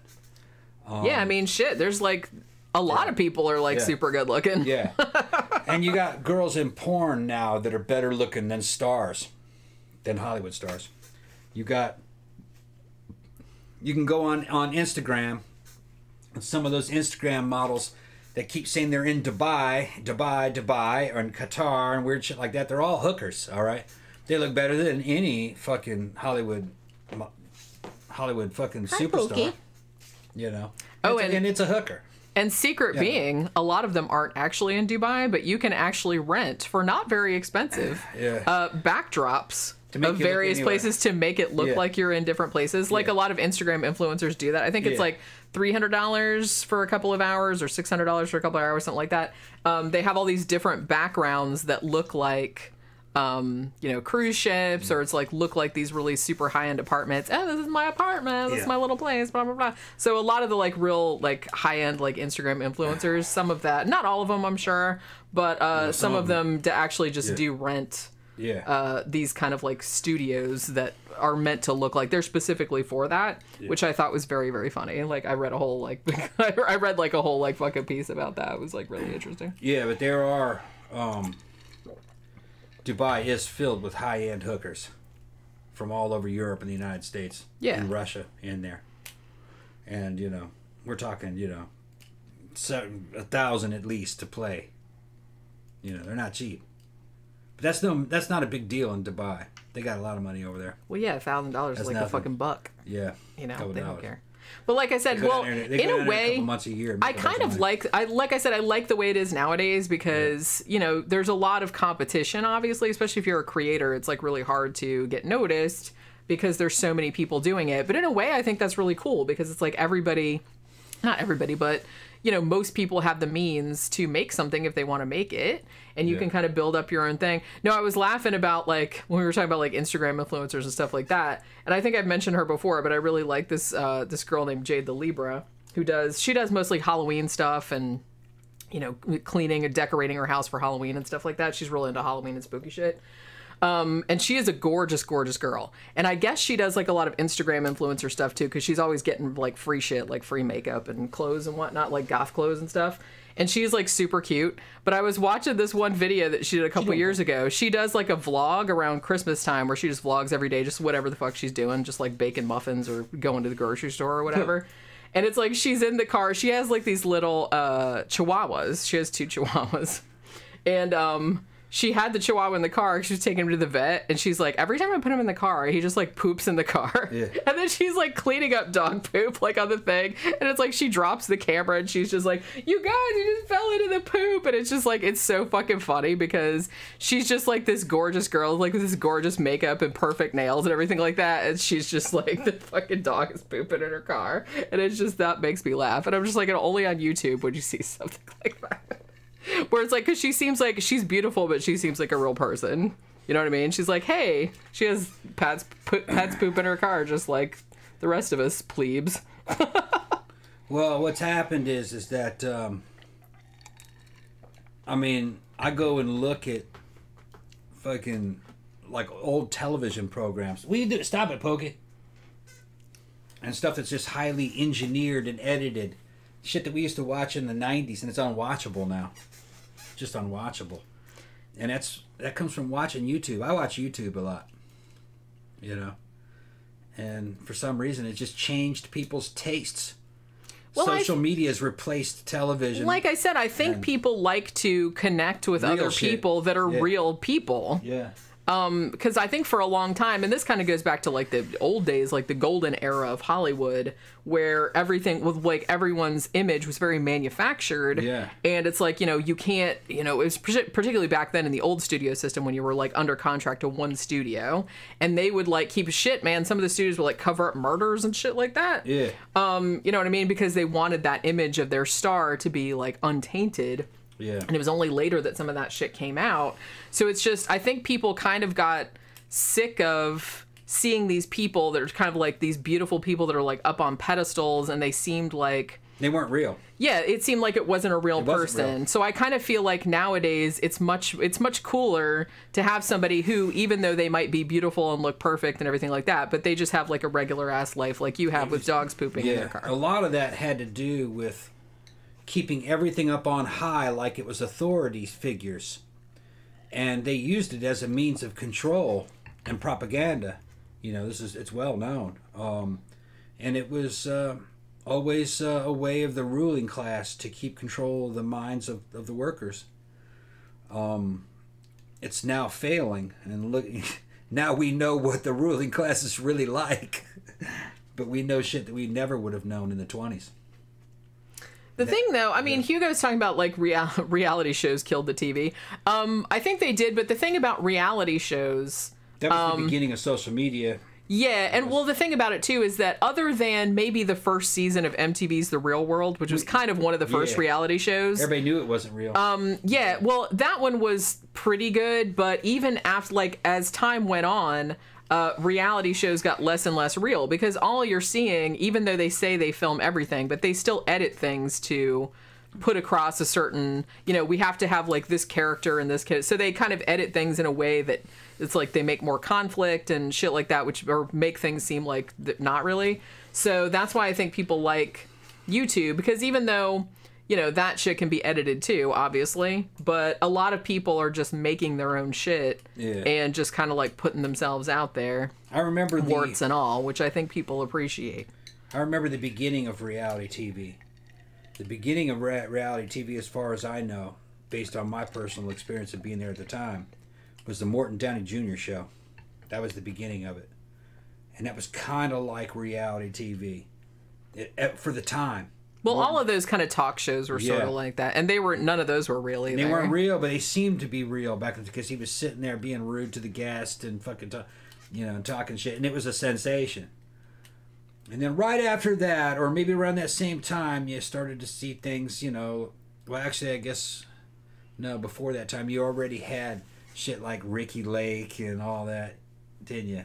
Well, you had like, I mean, in the 80s, you had like. In the 80s, you had Geraldo, you had Sally Jesse Raphael. You had Donahue, although that was pretty restrained. That was usually just him kind of like interviewing people. I don't remember that being like super egregious. But as time went on, the reality shows got more and more crazy. Yeah, and like, and yeah, to the point where it's funny because like, you know, Dan Bell, he takes like some old clips of like some of those old reality shows like Jenny Jones and stuff, and like puts them on some of his videos, and it's like it's just funny to watch him now because it's obviously fake. But in the time, you didn't see it that way because remember how fake the sitcoms were. Yeah. The sitcoms were becoming absolutely unwatchable. Just the fake laugh tracks, jokes that weren't funny. The shit was just coming off of a fucking production mill. Yeah. You know what I mean? Fucking all those stupid sitcoms that they had. I kind of feel like the worst, and I do like some of the ones from back then still. And shit. But yeah, ones like Three's Company, stuff like that I grew up watching, they just seem very contrived nowadays. Yeah. Different strokes. Because like you said, they just had these really like contrived situations. Yeah. And, this... Webster. Yeah, I remember that one. You know, and like, it's like somebody would like say a funny line, then they'd make like a little face like, and like everybody like, ah ha ha, laugh track, you know what I mean? Track. It was like vaudeville. Yeah. You can really. The one I remembered as a kid that was kind of like reality TV, the one that blew me away were the California game shows. Like Hollywood Squares. That was fucking hilarious. Because that was kind of like reality TV. I used to really like Hollywood Squares. Yeah. Because you had fucking people on there just drunk as shit.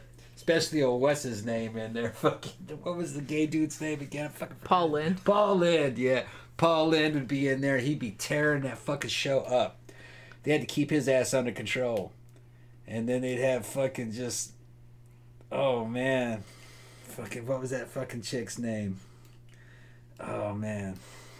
I remember, was Phyllis Diller on there Phyllis sometimes? Diller, that's what I was thinking of. Phyllis Diller. See, I can read Phyllis Diller would fucking say shit, would go right over my head because I was a little kid. I couldn't understand everything that they were talking about. Everything was a sexual innuendo. Everything was sex. Everything was about sex, and it was all these sexual innuendos, and you had to be a fucking adult to understand everything, but I could kind of sometimes catch about half of it. And I was fucking just laughing, man. Paul Lynde, that motherfucker was a damn genius. Comedic genius. Paul Lynde. And he'd be, and you could see him sitting there, and in between takes, him pouring fucking booze in his fucking glass, and he'd put the glass up because they'd be filming them. They'd film 6, 7 of them things a day. Yeah, they'd be there all day. They're like, there all day. I'm not sitting here all day without booze. Fuck that. Yeah. And I kind of want. I always wanted this show to be kind of like Hollywood Squares, man. Just where we just get like super drunk and fucking say some shit. Yeah. It's like get like all sexual innuendo. Well, not even innuendo. Those are all still up on YouTube. You can find them. The old one. What was the one? The Liars Club was another good one. That's a good one, yeah. And so was Joker's Wild. Joker's Wild was a little... Oh, man. I used to love the Joker's Wild. Joker's Wild was a little faster. But the Liars Club was more fucking Buddy Hackett and fucking people just drunk. Lying. Over objects. Yes, this is a... and the contestants had to figure out who was telling the truth. Everybody else was lying. They were all pretending like they're lying. Only one of them was telling the truth. And they would pass around an unidentifiable object, and each one would lie. Would make up a story about what it was. Only one of them was telling the truth. But you couldn't tell because they were all fucking fantastic liars. Every one of them was a good liar. Yeah. Which, like I said, that's a great fucking idea for a show. Yeah. I also used to be kind of amused by the Newlywed Game. Mm-hmm. Even though that was like super cheesy. But there's something about that 70s. Because remember in the 70s when there was kind of, I don't know how many people were actually doing this, but there was this whole like cultural thing for like, swinging and like, hey, we're married, but we're going to porn together. And they had all these like dirty board games. Which they still have, but I kind of feel like it was kind of trendy in the 70s. And I feel like a Newlywed Game kind of came out of that. So it was, I think the rule was, did Chuck Woolery host that? Or am I completely crazy? But I can't remember who hosted it now. I thought it was Chuck Woolery, but maybe I'm totally wrong. But the rule was you had to have been married less than 2 years. And then they would ask you, a question. The Newlywed Game. Okay, yeah. And then they would ask you a question, and it was always dirty. It was always like some kind of sexual innuendo thing. And each one of the couple would have to like come up with the answer, and then they'd see like how good they were at like how well they knew each other, I guess, kind of thing. Yeah. And I don't know, something about that show was always like funny to me. They were talking about the match game in the comment section. Yeah. The match game. Remember that one? I remember it vaguely. Another one that I used to like that involved a fucking slime ball, and he was drunk half the time when he was doing the show. It was called The original Family Feud with fucking Richard Dawson. Yeah, that dude. And that dude was a groper. He would grope the shit out of the women and start fucking flirting and shit. And he's just drunk off his fucking ass. He was fucking funny though, man. And let me say something, baby. Bob Eubanks, thank you. Yeah. I knew it was a. Why am I thinking Chuck Woolery? What the fuck did he host? But yeah, Richard Dawson. Richard Dawson. He was in The Running Man. Yeah, he was great in The Running Man. Yeah, great. Because he's such a sleaze. Yeah. But no, he did a great job, man. He was very believable. Well, that's why it was funny, because he's such a sleaze. They knew exactly what they were doing when they cast that dude. Mm-hmm. They said Family Feud's still on. You know that, right? I'm pretty sure it's still on. Yeah, it's not the same. It's not the same. Well, like I said, the game shows from the 70s, like you said, were a lot more fun because they were live. Well, the thing about it is that even if the ones nowadays were dirty, it wouldn't be fun anymore because it's like everything is dirty, out there. Everything's dirty. Back in the 70s, they had to hide the fact you couldn't really get away with saying sexual shit on TV, like especially at 7 p.m. like after dinner because you know kids were still awake and stuff. So you had to be like real creative about the shit that you said, like the innuendo that you came up with. So and you see, I was living in California at that time, and in California they were live. Yeah. You know, I think the rest of the nation got them recorded. You know what I mean? Because for different time zones. Yeah. But they were shooting them live, and that was just normal for Hollywood, you know, California at the time. They were live TV had been going on since the 50s. But the rest of the nation got it on delay. Yeah. But, so there was kind of like an element of fucking circus to it. You never know what was going to happen. Some shit would get bleeped. Yeah. I remember that shit. But you got to be pretty quick on the bleep button. Some of it was live, but I don't think it was all live because some of the shit, like I said, was recorded. Many of them in a single day, but some of the shit I remember being live. I think Jeopardy might have been live, huh? Oh, I'm not sure. Or not Jeopardy. But the thing about it is that even when shit is live, it's usually on like a 5 or 10 second delay. Yeah. So, for that reason, like if somebody says something fucked up or if somebody From what I remember, the big shows like Price is Right, I think were live in California. Oh my god, my grandma loved Price is Right so much. Yeah, and then when I was growing up, we would always watch that in the mornings. I remember that one being the biggest one. All the old ladies loved the fucking Price is Right. Yeah, like I said, my grandma loved fucking Price. You had to know what the price of something was. I was so bad at that show. Yeah. Well, I kind of feel like. I don't know, man. It's like I went to the grocery store and shit like that, but it's like I don't know how much anything costs. Old ladies know. They did. Yeah, they wanted to know. Oh, here that would be, you know, this and that. You know, my grandmother would be watching. Goes, that's a California price. That's not worth. They'd get mad. Yeah, it's not worth that here in Mississippi. Well, yeah, because shit was cheaper. Yeah, it was cheaper. Yeah, maybe that's why. Maybe everything seemed like, although some things seemed like cheaper than I was expecting too. Yeah. Well, because it wasn't always. You didn't always have to like identify like expensive shit. Because sometimes some of the games were like, hey, here's a can of like fucking baked beans or something like that. Right. You had to put the prices on things, and fucking you had to guess what the price had to be within certain things. They had a lot of different games. It was pretty good, but I remember liking it as a kid, trying to follow it. Yeah, it was fun. Yeah. Although, remember how excited everybody got when they rolled out Plinko? Because they only did that like a couple of times. It was the one with that big board, and it's like you had to go up to the top, and they give you this big metal disc, and it would go down. Plinko. It's like pachinko. Yeah, I don't know why everybody got so excited about it because they didn't do it that often. So it's like oh my god, they're doing Plinko. It's fucking funny that we came from this culture that's long gone. This is a forgotten culture, people. If you Sergeant Rocco says, what was the one with Monty Hall? That was Let's Make a Deal. Yeah, Let's Make a Deal. That was a good one, too. I remember that one. You guys are bringing it back.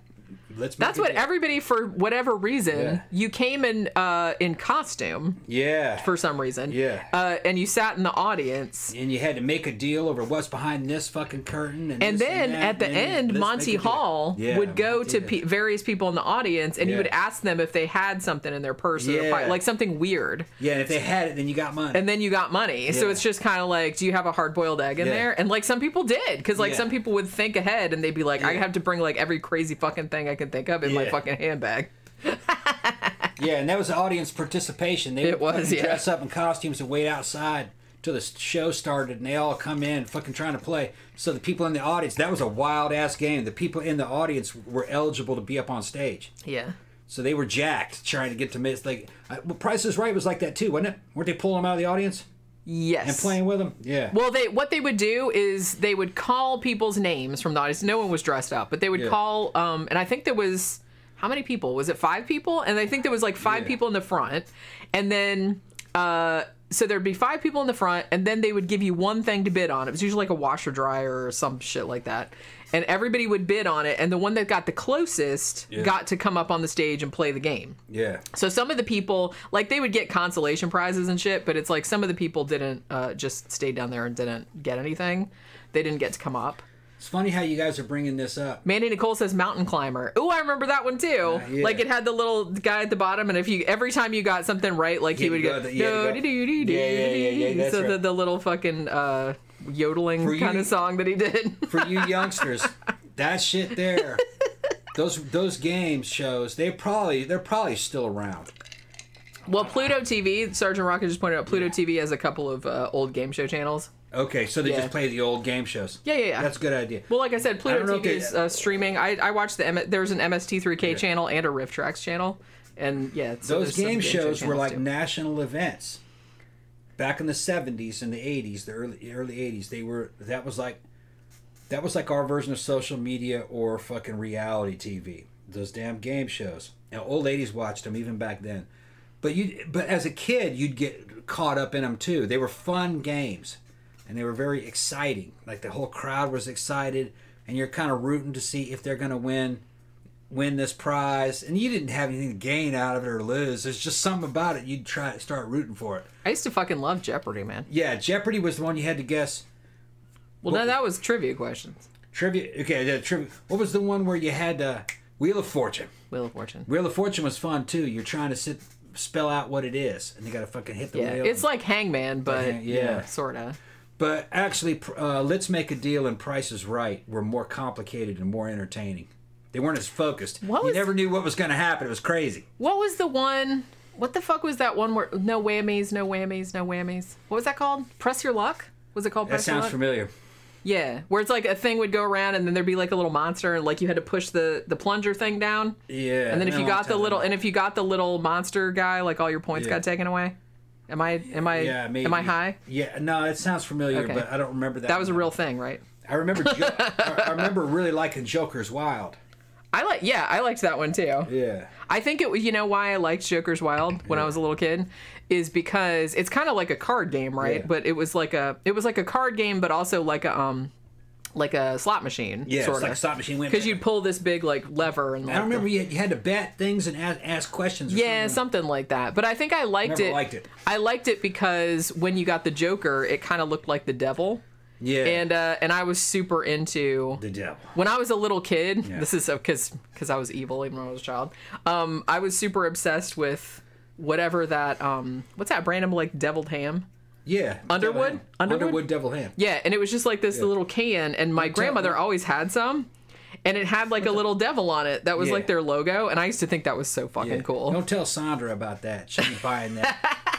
I got her on I didn't like it. I didn't eat it. I just thought the package was cool because it had a devil on it. I was like, ooh, that's badass. I already got her on peanut butter. Next thing you know, she's going to be looking for Underwood deviled ham.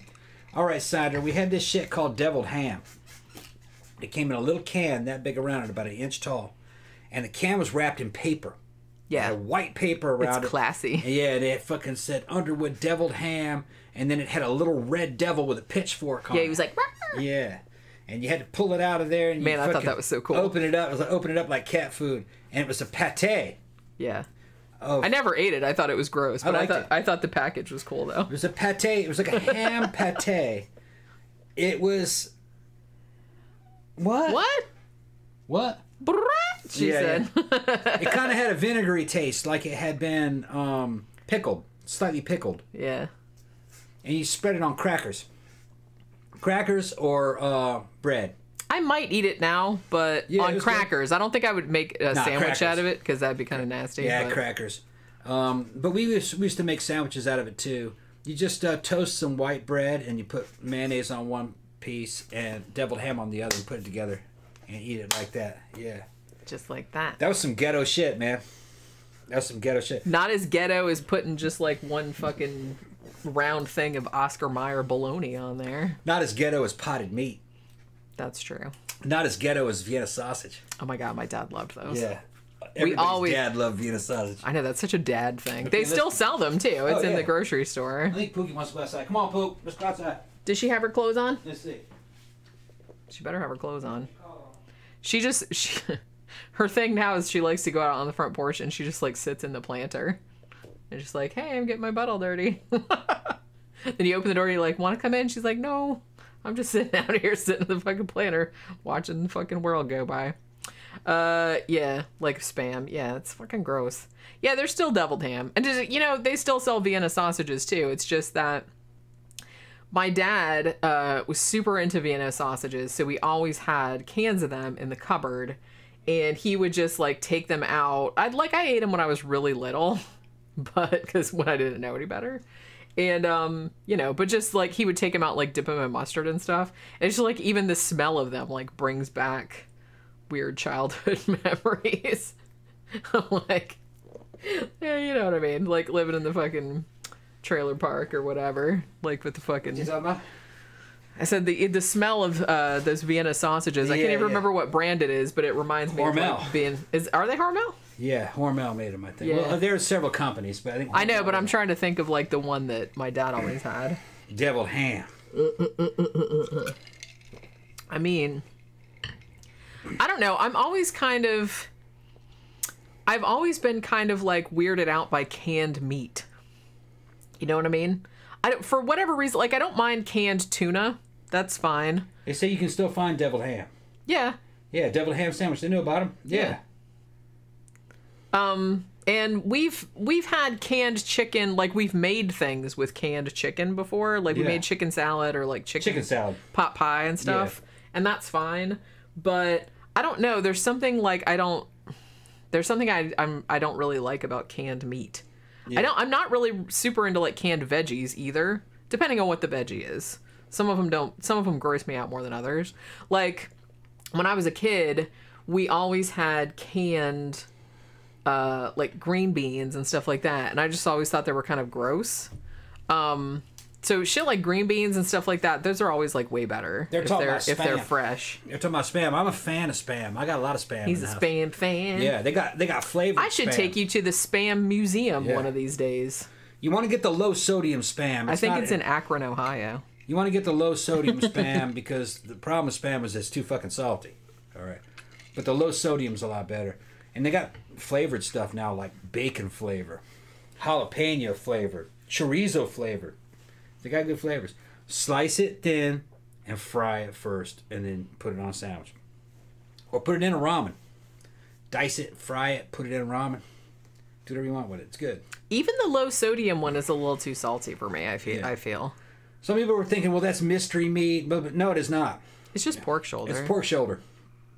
I think the thing that's upsetting about it to me is that one, it's too salty. It's too salty. And two, I don't like, I just have this vision when I was a kid of just turning the can upside down and then it just coming out and just like glistening with that kind of the slime on the outside and it going like plop. It's cooked in the can.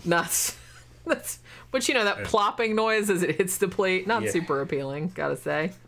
You just gotta know what to do with it. I know. Well, like I said, I'll eat it, like, cause you've made it, like you fried it and like and cut it in pieces and like put it in scrambled eggs or an omelet or something. It's good for breakfast. It's okay like that. Yeah. Although I would rather have deli ham if we're gonna do ham in an omelet. I would rather have deli ham. Spam is the original MRE. The U.S. Army fucking basically mandated Spam. Spam was in a ration. World War II, World War II American Armed Forces was Spam powered. Spam and crackers and fucking cheese. Cheese whiz. That's what they lived on. Nick coffee and cigarettes. Says Spam is actually really popular in Hawaii. Yes, it is. Yeah. They have whole fucking cuisine based around Spam. Yeah. Spam sandwiches, barbecue Spam sandwich and fucking and pineapple. There's a bunch of good Hawaiian recipes for Spam. It's because Hawaii just has fish and lobster. There's no room for cows there. And beef is super expensive, so they just buy Spam. Honestly, I'd rather eat fish and lobster if that was more They get available. sick of that. I wouldn't get sick of it. I love seafood. Man, When I was in the Army, there were guys from Micronesia wouldn't touch lobster. They're like, ugh. And like, you don't eat lobster? Because we got so much of that in Micronesia. So they give that away for free at the bars. Just take it. Yeah. They get away for free at the bars. I love seafood. I could eat seafood every day. I wouldn't get sick of it. They just sick of it. Sergeant Rocco says there's a restaurant here that serves old 70s fads. Grilled Spam with Catalina dressing. Also the diet plate, a hamburger patty with cottage cheese. Oh, man. I fucking love it. Shit there. Do they have something where they serve, and I'm trying to remember what all the components of this were. Although that's a little older than 70s, that's I 60s, feel. 50s. Huh? I kind of feel like 70s was more like, let's put a big lettuce, like iceberg lettuce leaf, some cottage cheese, a pear, or a pineapple ring, with cottage cheese in the middle, or sometimes they had like American cheese in there somewhere too. Because I kind of feel like my grandmother made that a lot. Yeah, just because that's what they had. Whereas like canned pears with like American cheese. No. On it. No, you're wrong. No, I'm not. Yes, you are. It is half. You weren't there with my. I know exactly. You weren't there with my what my grandma made. I know what she made. No, you don't. Okay. The most common one was a half a pear with a big dollop of fucking mayonnaise in the middle of it. Yeah, she made that too. And grated fucking cheddar cheese. Yeah, she made that too. They called that pear salad. Although normally we didn't have cheddar, so I think she put American cheese on it. Yeah, not good. Well, no. It's actually not bad. It's just like, why would you eat it? I mean, it's not bad. It's just I've gotten to a point now where it's kind of like, look, if you're gonna eat X amount of calories, don't eat that. You might as well enjoy them. Yeah. I don't know how many calories that is, like half a canned pear with cottage cheese or whatever. No, it's sour cream. Or not sour cream, it was mayonnaise. Yeah, so whatever it was. But, how many calories is that? I'm sure you could find something much better to eat with the same amount of calories than that. The variety wasn't there in the 60s and the 70s. That's all I'm saying. They just had a bunch of canned stuff. It was cheap. There wasn't much variety. But I remember the one you're talking about. You took a ring of pineapple and then dropped a bunch of fucking cottage cheese in the middle of it. It was a piece of lettuce. Yeah. A leaf lettuce. Like a big iceberg lettuce. Yeah, on a plate. And then on a little plate about that big. So you had to have a piece of lettuce. And then you put a ring of pineapple. And then an ice cream scoop of fucking cottage cheese. Boom. It might have had a cherry on the top of it, didn't it? Yeah, you could do that if you wanted to be fancy. It's fucking crazy. I mean, yeah. Yeah, he said they do serve that at the restaurant. Yeah. You know what I mean? So, yeah, they know what we're talking about. Yeah, he says, yes, the restaurant serves half a tinned cling peach, on top of the cottage cheese. Yeah, peach and cottage cheese. Peach or a pear. I've seen pear done as well. But it's always out of a can. Pineapple. Always out of a can. It's because they ate out of the cans back then. Because that was some fancy shit. Yeah. I mean, that's some MRE shit. That's some shit that the astronauts had. Well, there was a time, like I said, I've seen a lot of kind of like shorts that they showed in like schools and stuff back then because they've done them like on MST and canned food. It was like a big deal. Well, it's like you could have.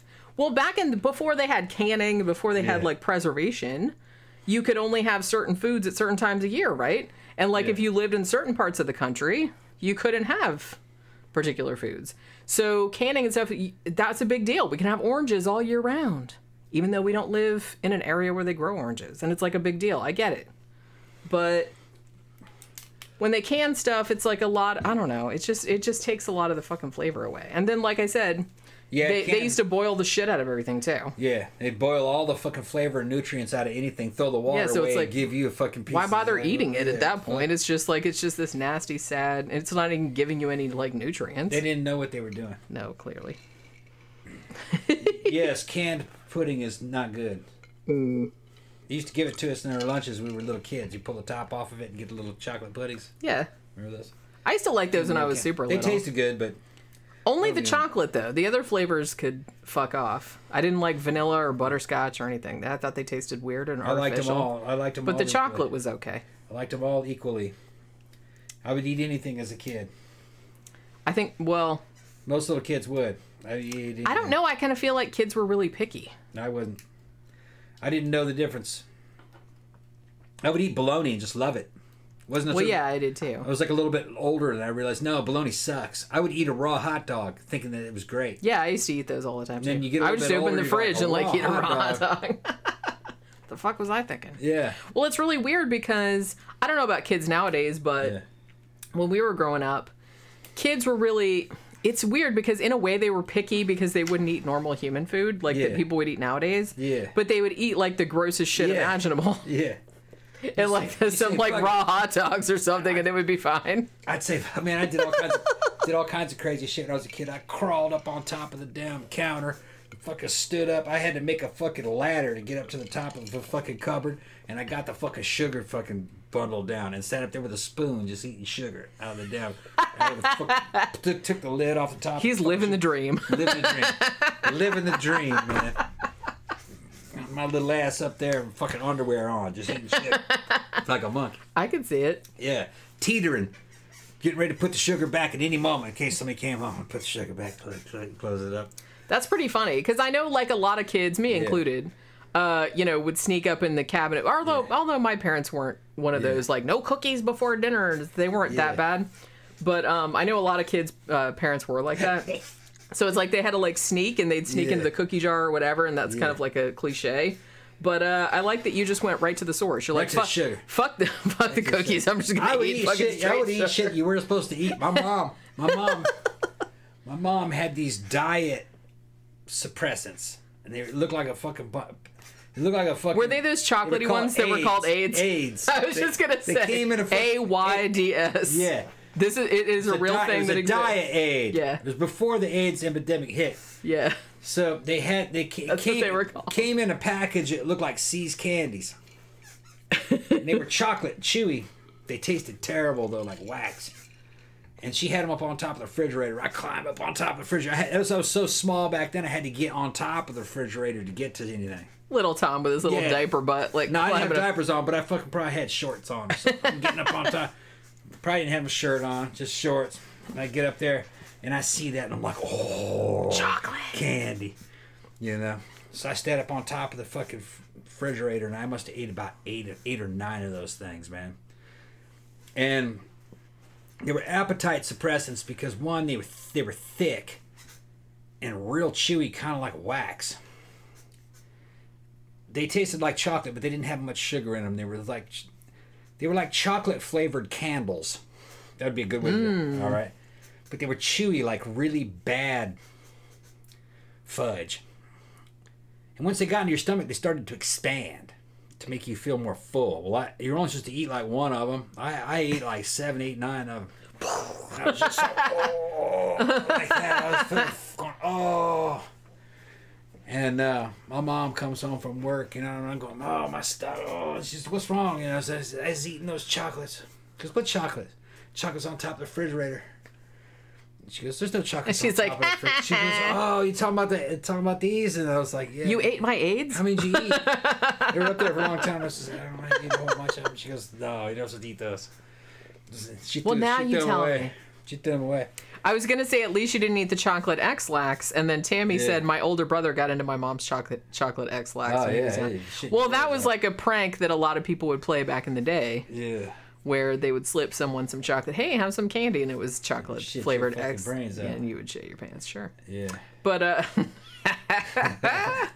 well, I think we all kind of had the thing where when we were really little, and I did this too, and I think a lot of kids did this, where you would go into the cabinet and you'd be like, ooh, candy bar, and you would eat it, except it was the baking chocolate.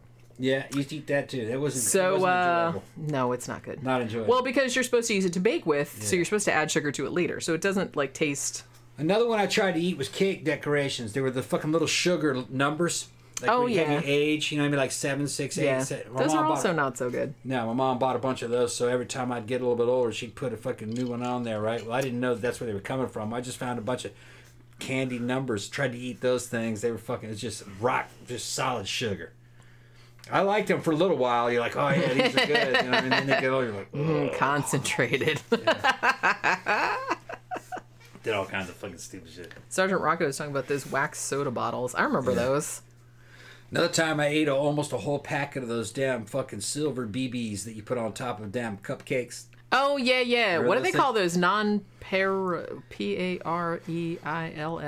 I don't know what they're like silver BBs. Yeah, we had those. Yeah, I found them and I was like, they were in there with the food. And I was like, these are candy. I ate a bunch of those, but they don't have much flavor. Just make it real sweet. Yeah, they don't really taste like much of anything. Putting whole handfuls in my mouth. That sounds like you. Trying to chew them. They still sell those. Well, you're a little kid, you know what I mean? You're animalistic. You know, you just try to eat everything. Looks like candy. Yeah. Gonna put it right in my mouth hole. Yeah. That's what I'm gonna do. Remember eating it. Yeah. Well, you know, it's like I said. I'm pretty sure they still make like all those sprinkles and shit like that nowadays. Yeah. I don't know if they taste any better because I haven't eaten them personally. Yeah. But I was watching a video the other day on Lair Voltaire, and he was making some Halloween cupcakes, and he had bought a whole bunch of like Halloween sprinkles. They were like sprinkles, but they were like shaped like little bats and pumpkins and shit. Yeah. But so I guess you can eat them, but I don't really think they taste like much of anything. They're just kind of crunchy. She was asking if they ever drank fucking Tab. Oh my God! I remember how bad Tab was. Honestly, I drank it, but I don't really remember what it tastes like. There was something else. I forgot what it was called. Maybe some of you guys might remember it. It was before Tab, and it was a Coca-Cola, and I think it was some kind of came in a blue can, and it was a Diet Coca-Cola. This is back in the 70s. This must have been 77, 76 maybe. I think Coca-Cola made it. And it was undrinkable. Unfucking drinkable. I tried to drink it, couldn't drink it. Adults couldn't drink it. It wasn't Tab, though. It was worse. Much worse. It was in a blue can? I think it was in a blue can. I just remember Tab not tasting like much of anything. When Tab came out, people thought that it was a lot better than the other fucking bullshit that had just come out, but I don't remember what it was called. Yeah, well, everything sucked back then, so it's like anything. Terrible. Well, and Tab was it not like marketed as kind of like a diet it was drink? Like they marketed it to like dieting women. It was one of the first diet drinks. Yeah, it was supposed to be Coca-Cola, but it didn't. It had zero sugar in it. I just remember it like not really tasting terrible. Like anything. Bitter, real. Honestly, bitter. I'm still not. And even growing up, I was never a big soda fan. No, it's like it wasn't RC Cola and it wasn't Mountain Thunder, it wasn't Shasta. I actually quite liked Shasta. I don't think it was diet right. I think it was either in a blue can or a pink can. Moxie, somebody says. Maybe. It was fucking terrible. I mean, the shit was fucking terrible. And they immediately pulled it from the shelves. Joe Nash says Moxie, but it was in an orange can. Was it in an orange can? Okay. Might have been Moxie. I'd have to see it. I remember it was the very, very first diet drink. And I remember my mom complaining about it. And all her friends complaining about it. It's like, this tastes like ass. Oh, it was fucking terrible. And I think it was made by the Coca-Cola Company. And Sergeant Rocco said, all I remember is Fresca. Actually, I quite liked Fresca. Yeah, Fresca was not diet, though. No, but it was... They had a diet Fresca, but... They did. Fresca was kind of more like... What flavor was it supposed to be? Grapefruit? Yeah, it was good. Real good. I actually quite liked Fresca. Yeah. I used to take it to school with me sometimes. Yeah. Fresca was as good as Squirt. It was different than Squirt, but it was... Squirt was... That was pre-Squirt, was it not? I feel like... Time. I feel like Squirt... I wasn't aware of... Squirt. That's a terrible Squirt name. Was good. I wasn't aware of that until later. I feel like Fresca... I remember taking cans of Fresca to school with me sometimes when I was in elementary school. Fresca, Squirt, I don't remember until like maybe the late 80s. In California, we had Squirt around the same time we had Fresca. Like it was the answer to Fresca. Fresca was clear, like Sprite or 7-Up. Like Sprite or 7-Up, but it was a real nice, fresh, sweet grapefruit flavor. It was kind of slightly dry at the end, but it was good. Yeah, it wasn't like super... It didn't have a lot of flavor to it, but it was just like refreshing. Real refreshing, real good. Squirt was extremely citrus. It also tasted like grapefruit, but also like grapefruit and lemon. Almost kind of like a grapefruit lemonade. And it wasn't clear. It was cloudy and yellow. The original. Yeah. You know what I mean? It was almost looked like juice or lemon concentrate. It was good. Then it started to get a little bit more corn syrupy. I mean, it's still okay, but I remember it being really good in the 70s. I mean, I'm pretty sure they still sell Fresca nowadays, but I'm sure it's a different recipe, just like everything else. Well, it's all corn syrup now. Yeah. Well, that's why everybody started buying like Mexican Coke and stuff, because it still has like cane sugar in it. Back in the 70s, it was sugar cane, and everything was better. The fucking Coke was better. The fucking Pepsi was better. It was just a better flavor. And what's funny, and like my little old fucking man that I worked with at fucking Electrolux, you ever notice everybody got fat? Everybody's now fat when they got rid of that sugar cane and put all that corn syrup. Of course, y'all gonna get fat. Well, corn is what they use to fatten up cows and chickens. He goes, that's what you give cattle. That's what he said. And the thing about corn syrup is that they put it in everything. So I think... Even shit that you wouldn't think would have sugar or sweetener in it, like bread. Fucking, he said that... And he was an ancient old man back in the 90s. And, you know, he came up in the Great Depression era. 20s and 30s when he was a kid, you know. And he said they didn't have fat people. And they would drink soda and fucking eat things that had sugar in it all day long. And they wouldn't get fat. And I think he's correct. It was that corn syrup. He goes, that'll make you fat. We always knew that'd make you fat. Oh, I'm sure that has something to do with it. Well, yeah, because like I said, the obesity did start. I don't think that's the only thing, but I think that's like a big factor. Big contributing factor, I think, is corn syrup. Well, it's a lot more concentrated. Like I said, and they do use corn to fatten up. Because honestly, like cows and shit like are not really supposed to eat corn, but they give it to them anyway because it makes them fatter quicker. Yeah. You know? Yeah, Mellow Yellow also came out around the time of Squirt. I remember going to Pizza Hut when Pizza Hut was a sit-down restaurant with a jukebox. And we would always get, because they only had Pepsi products, and I wasn't super into like Pepsi or anything. I wasn't, like I said, I wasn't super into soda. But everybody else wanted soda, so we always had to get like a pizza, and then we'd get like a big pitcher of Mellow Yellow. All right, they're fighting over that first diet soda. Yeah, look it up, because now I'm kind of curious. Moxie sounds right, but because I have heard of that, but I don't remember seeing it, so I don't really know. I remember Tab. You know, I remember everybody, like, I remember that kind of like magenta. Diet Right. Yeah, it was Diet Right? Yeah, it might have been Diet Right. Okay, I remember that one. Yeah, instead it might have been, it was Diet Right. Let me go look at it. Alex's Menorah says Pizza Hut birthday parties were legit. They were. It's like Pizza Hut used to be like a pretty good, like when it was a big sit-down restaurant. Yeah, it's a cola. Diet Right cola. Okay, that's the same. 1970s. I like that nowadays most sodas are giving you a real sugar option. Yeah, that's it right there. It's blue and silver from the 70s. Yeah, I remember that. That shit right there. Yeah, Diet Right. Yeah. I don't recall if I ever drank that or not. I'm pretty sure I drank Tab. I just don't really remember what it tasted like. I remember Fresca being good because I remember taking that to school with me a couple times, but I don't remember Diet Right. But I'm sure my mom had it because my mom was like on Weight Watchers off and on my whole childhood. Fucking terrible. That shit was fucking terrible. 1 calorie. Yeah. Yeah. Tab was better than that in comparison, and Tab was shit. But still, yeah, I can't even remember. I don't even think, did Tab even taste like anything? Tab tasted like cola, but bitter, without any sweetener in it, originally. I think they changed the way Tab tasted over time. Like I said, do they still make it now? Do they still make Tab nowadays? I'm pretty sure they do. They might. I'm pretty sure they still make Fresca nowadays too. But like I said, I don't think it's the same recipe as it used to be. Well, even like I said, even when I was a kid, I wasn't really into soda. Honestly, I always just drank water out of the tap, or milk, or Kool-Aid.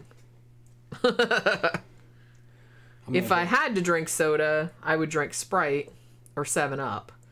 But I didn't like Coke. I didn't like Pepsi. I do like Dr. Pepper. I like the medicine-y tasting ones, like Dr. Pepper and Pibb. I like those. I like root beer, but I don't know. It just wasn't something I ever really wanted to get. What did Pibb taste like? Mr. Pibb tastes kind of like... It kind of tastes like Dr. Pepper. I like Dr. Pepper. It kind of tastes like... It's kind of a medicine-y kind of taste. I wouldn't call it that. Sort of. I say that because like a lot of people that I know that have never tasted it before and drank it said it tastes like medicine. You have a lot of people that say all kinds of weird shit. They'll say root beer tastes like medicine. Depends on what. Well, because it's sassafras. It's sassafras. All right. And there were sassafras tea, and sassafras was used in some ancient medicines. All right. We're talking about 1800s. All soft drinks were sport drinks. They all had drugs in them back in the day. So in the 1800s, early 1900s, they were in saloons. They were fucking getting loaded. They'd give them those drinks, a soft drink, to pep them up, to keep them drinking alcohol. Pepsi. Yeah. Okay. Coca-Cola. Wake up so you can drink more, drunkie. The active ingredient was cocaine. Later on substituted with caffeine. Dr. Pepper. It would pep you up. It was like a doctor. So they were sports drinks of the day. All soft drinks started out as medicinal. Yeah. You know, sort of. Sort of. To a degree. Yeah, they called them medicinal, but it was They weren't like it was more like quack medicine, but yeah. Kind of like a way a sports drink is. That's fucking, today a sports drink is quackery. They taste good. I like them. All right. Like Monster and shit. Yeah. But back in those days, they just put cocaine in them. They worked. That shit there worked. You know what I mean? And they made a lot of sense. They were sold out of saloons. If a dude was up at the bar, half passed out, give him a soft drink, pep his ass up, he'd wake right up. Have some cocaine. And he'd order wake right some more whiskey. And he'd order some more fucking beer and whiskey. It worked. Okay? Pep you right up. Well, Dr. Pepper is kind of like cola with a prune flavor, I believe. To me, I think it's prunes. Okay. It may be. They won't tell anybody. No. But you see, that's something that they would have put in medicine back in the day. Prunes. Prune flavor. Keep you regular. Yeah. Mr. Pibb tastes like it might have a little bit of that same prune style flavor in it. And cream soda. It's kind of like a cream soda. If you ever had cream soda. But it's more like closer to cream soda with a little bit of Dr. Pepper in it. That's what Mr. Pibb tastes like. Although it's weird because I like I like root beer, I like Mr. Pibb, I like Dr. Pepper. I do not like cream soda. I like cream soda. It's too sweet. I like cream soda and I like red cream soda. And I also like something in Michigan they call red pop. Red pop is kind of like cream soda. Kind of. With a slight fruit flavor. With a red flavor. It just tastes red. Red pop. Red. Red. Well, red is kind of a flavor. Yeah, red is a flavor. You know? Well, because sometimes you get, like, candy that's red or something like that. Yeah. And they're like, oh, it's cherry or strawberry. It's not. It's not. It's just red flavor. It's red flavor. Yeah. It doesn't taste like actual cherry or strawberry. Yeah. Just kind of tastes red. Not that that's bad, because I kind of like red flavor. But I was going to say, too, that when I was a kid, I don't know if some of you guys that are same age as me might remember, but there used to be a cough syrup that came in a bottle. You could look it up on there, maybe show a picture of it, called Cremulsion. I'm sure they don't sell it anymore. It came in like this little bottle, this little brown bottle like this big with a little cap on it. And it was cough syrup. It's it's not soda. I fucking loved the taste of that. And sometimes I would drink it when I didn't have a cold, not gonna lie, just because I liked the taste of it. It was kind of thick. Yeah. And it kind of tasted like cherry root beer is what it kind of tasted like to me. But kind of thick. One time I loved it so much that one time I drank almost a whole bottle and barfed my guts out. So yeah, Sergeant Rocco's in there. I guess he's an ex-Soviet citizen. He's talking about they didn't really have sodas in the Soviet Union. They just had sparkling water and they'd add sodas to it. That's actually what a lot of soft drinks were that for a long time. Coca-Cola and Dr. Pepper and some of the other ones came pre-mixed. They were like patented medicines. But when you went to places like soda fountains, they made you a soda that way, same way. You could make a custom soda like that. So we had that also. Just that it didn't stay around long. By the time the 60s came around, now we're gone. Yeah, that was kind of more of a thing like in the 50s, I feel like. The 50s was like a big thing where you had like... 50s was the end of it. Yeah, where you had like soda jerks. You would go to these like little diners and stuff and they'd make you... You know, like a thing, or you know, they'd make you something like up in the Northeast, they'd make you like egg creams, which is kind of like a chocolate soda type of thing with. Yeah. It was like chocolate malt and seltzer water, right? They can make something like that. Yeah, they made different ones, but the 50s was the last hurrah. By the time the 60s came around, the big corporations had replaced all that with pre-canned sodas, knocked all that shit out of business. Couldn't make money, couldn't compete against them, and then by the time the 60s came around, it was fast food like McDonald's and all that started to come about. But I think all that making your own private sodas went back into the 1800s, because if I remember correctly, there were episodes of the Little Rascals taking place in the 1930s where they go to those places and they make them a soda. Remember? Yeah. So they were doing that. Yeah, that was a big thing. Time. Although, like I said, and Sergeant Rocco just brought this up because I was going to say something about that. Yeah. People are starting to do that now because now you can get something called a soda stream, which essentially you can make your own. It carbonates the water and you can put your own fucking flavors and stuff in it, so you can make your own shit now. Sergeant Rocco says there's a Russian soda that's neon green and it's called Tarkun. It's really good, but it's an acquired taste. It's tarragon flavored. Oh, shit. Tarragon. I mean, nothing wrong with tarragon. Yeah, but in soda? In certain applications. All right, then I'm not sure how I would feel about that. It might be good. I don't know. All right, Sergeant Rocco. It sounds weird, but that is okay. That's the Russian version of root beer. If you get American root beer, or if you want to go even above that, you go to the fucking sarsaparilla. Sarsaparilla is the old school root beer. Yeah. It's a drink like that. It's brown like Coca-Cola, carbonated, but it's sassafras root and sugar. Yeah. And some people say it tastes like medicine. Most foreigners don't like it. A lot of Americans love it. I love it. But we grew up on it. It's a very sweet and herbal flavor, kind of like anise. But yeah, maybe root beer is like more of an older person thing. Yeah, it's like, if you ever had anise, which is like the black licorice flavor, it's kind of like that, but it's not black licorice. It's not hot. It's mild. But it's on that same kind of spectrum in a weird way. If you can find root beer, you tell me what you think of root beer. I don't know if you're in the United States or what. And I don't usually like things that are flavored, like anise flavored. Like, I'm not super into like absinthe or anything like that, but I really do like root beer. Yeah, and then Gramthars Hammer, he's a Michigan boy. We kind of grew up together. If you guys don't know him, new to the show, we and him went to high school together. He's a retired policeman. He was talking about Faygo, which is kind of like the state brand in Michigan. All right, Faygo. That makes me think of Insane Clown Posse. Yeah, he says Insane Clown Posse. Insane Clown Posse uses red pop to. Red pop is the one that they spray on the crowd. Yeah. I liked all. Faygo was funny because when we were kids, you could get an entire 2 liter of Faygo, I think, for 50 cents. Yeah, that sounds about right. You can get it down here too. You could get a 2 liter from the same price as a fucking bottle, so it didn't matter.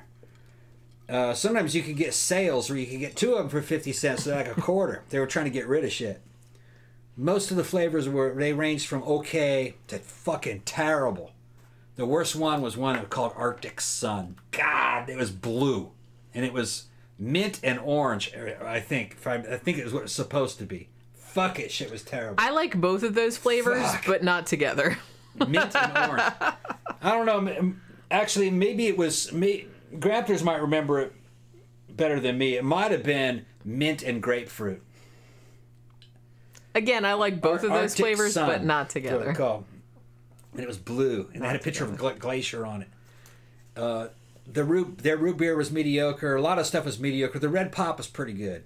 I liked it, which was just red flavor, red with a slight cream soda flavor. Well, that artificial red flavor is a distinctive flavor all its own. Yeah. We were talking about this the other day because I was talking about like a lot of things that, purport to be strawberry flavored or cherry flavored are actually not flavored like either of those real things, but are just a generic red flavor. Yeah. But there's nothing wrong with that. But that's like an artificial flavor.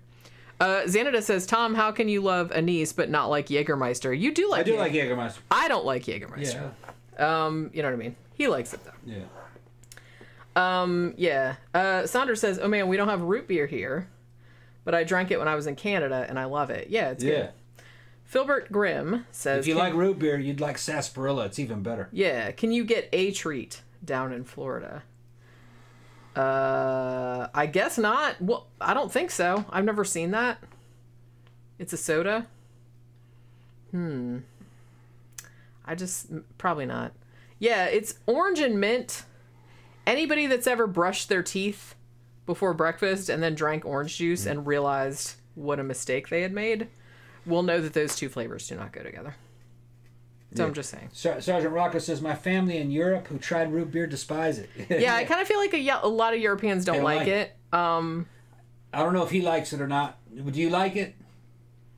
Does anyone make sarsaparilla? I'm sure they probably yes, do. it's like crossing sarsaparilla if you've had Werner's. That's kind of like that's ginger ale, yeah. It's a ginger ale, yeah. I love ginger ale. Yeah. I don't like ginger beer though. Ginger beer. I'm gonna get beer actually. Yeah, bring me one. Yeah, or two or whatever. Okay. Yeah. Well, just so you don't have to get up again. I really like ginger ale. Werner's, Canada Dry, Seagram's, all that shit's good. But I don't really like ginger beer all that much. It's just too spicy for me. It's hard to get, I know in the UK, like, there's ginger beer everywhere, and some of it was pretty good. In the US, at least when I was looking, because my ex-husband, like, fucking loved ginger beer, so we would always go looking for it. In the US, at least back then, it was much easier only to get, like, Jamaican ginger beer, and the Jamaican ginger beer is, like, much hotter than the UK ginger beer, or at least certain, brands of it. And I would find, ginger ale does not do this, but if I drink Jamaican ginger beer, the second I drink it, I start sneezing and I can't stop. So it's just like any kind of too hot ginger beer is like too hot for me. But I like ginger ale though. And I like weaker ginger beer. But we even tried to make our own ginger beer in the bedroom closet. So we had big jars of it. We never could get it.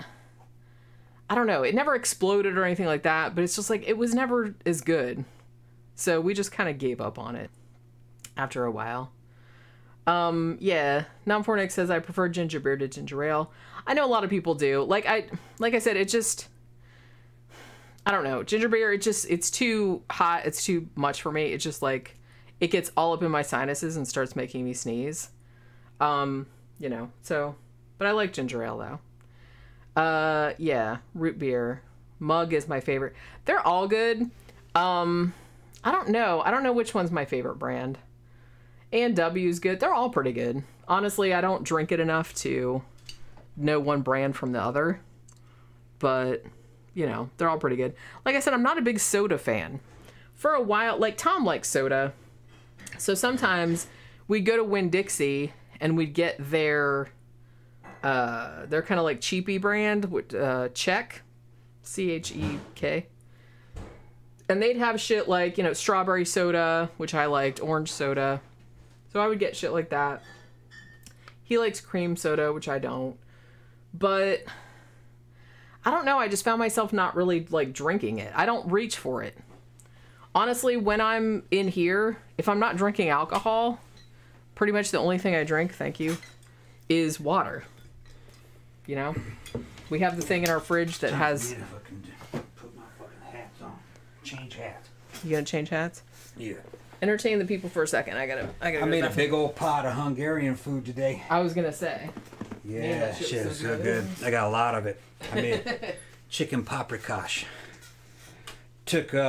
I had a whole bunch of chicken thighs with and then chicken drumsticks.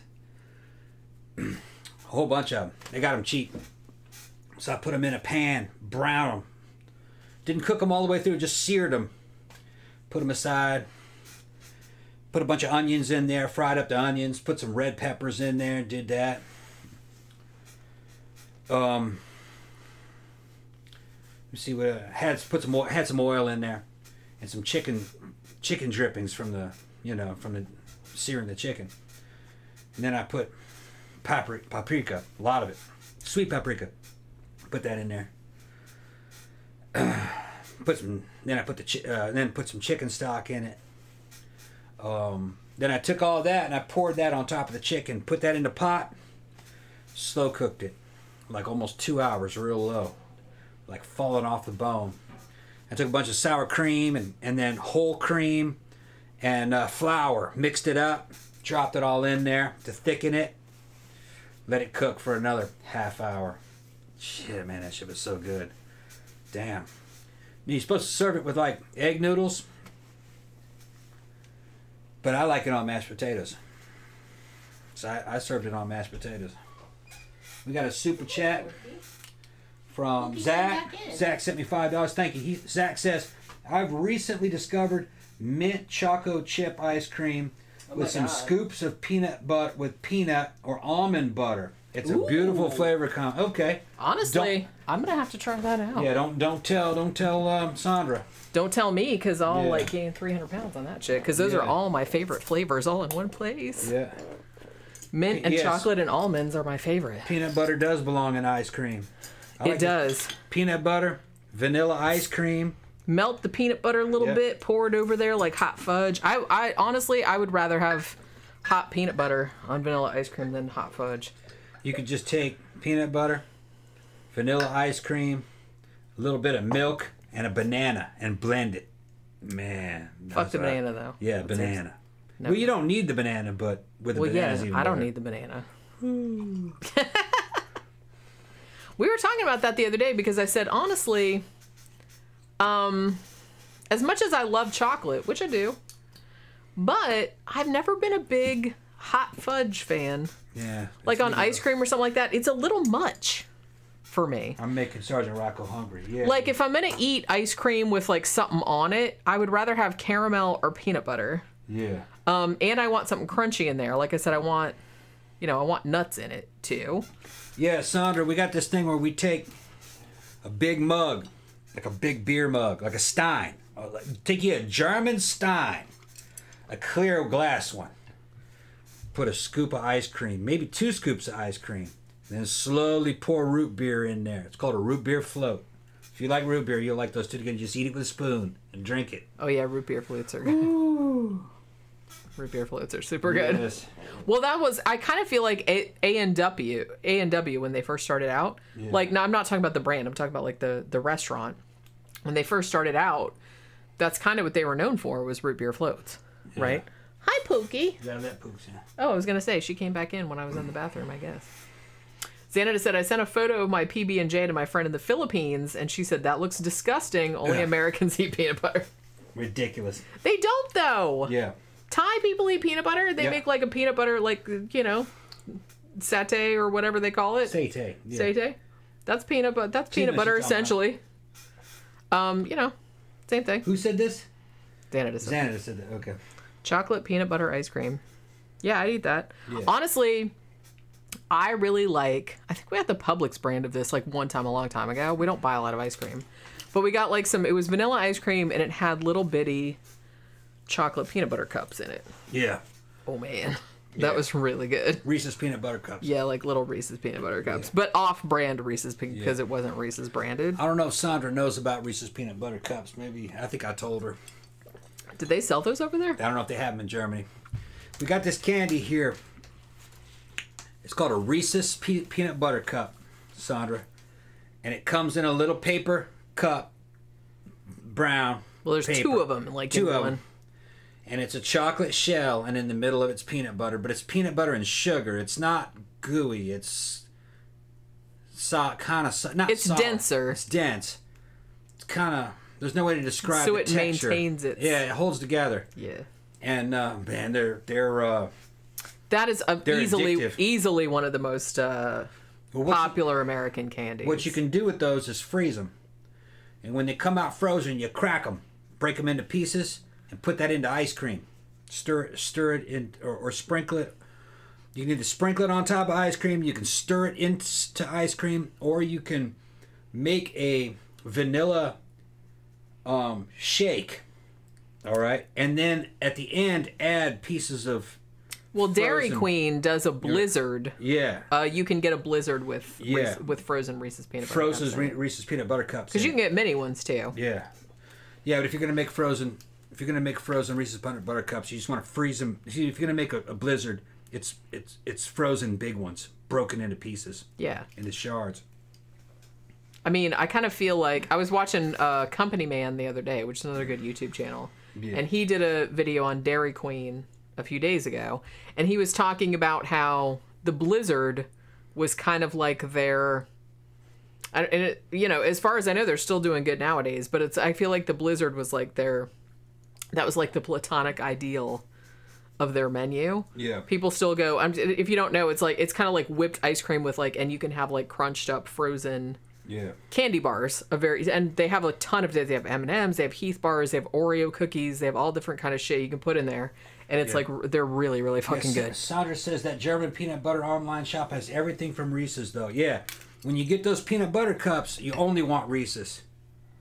I've never had a knockoff peanut butter cup that tastes like Reese's. Reese's is the prototype. Can I say, though, that as far as chocolate to, like, the ratio of chocolate to peanut butter, I kind of feel like the mini ones are better. I like the big ones. I mean, the big ones are good, too. I'm not saying that. The only thing that ever came close was when I was living in Boston. In Harvard Square, they had a candy shop that made candy, and they made homemade peanut butter cups. Oh yeah, in a bunch of different flavors, and they were about the half the size of an apple. They were about that big around and about that tall, and they were about $5, and they were worth it. They were really good. The peanut butter filling in the middle was real close, real similar to a Reese's filling. It had about that same texture, but it tasted even better. The secret is the texture. Other brands can't quite get the texture right. It's moist, but it's also kind of flaky. It falls apart. You'll see. Yeah, it's not peanut butter texture. Xanada, someone after my own heart. Reese's with white chocolate, though. Mm-hmm. Yeah. Yeah, honestly, white chocolate Reese's. I know some people are grossed out by white chocolate. I fucking love white chocolate. Yeah. I was the weirdo that every Easter, I was like, I don't want regular chocolate bunny. I want a white chocolate bunny. So I was the only one that got white chocolate bunny because I fucking love white chocolate. Yeah. I love the white chocolate Kit Kat. I love the white chocolate Reese's. I love Zero bars. So that's always exciting when you can find those. They don't make a lot of dedicated white chocolate. Sergeant Rocco told me to try the Aldi peanut butter cups. They're probably pretty good. Everything I've gotten from Aldi's pretty good. Yeah, it's European stuff. I got some white chocolate peanut butter cups from man. I don't remember what brand it was. It was one of those. You know how sometimes at schools they'd give you they'd make the kids sell the shit from a mail order type of thing. And I got some white chocolate peanut butter cups from one of those from a work colleague's kid or something. And that shit was pretty delicious too.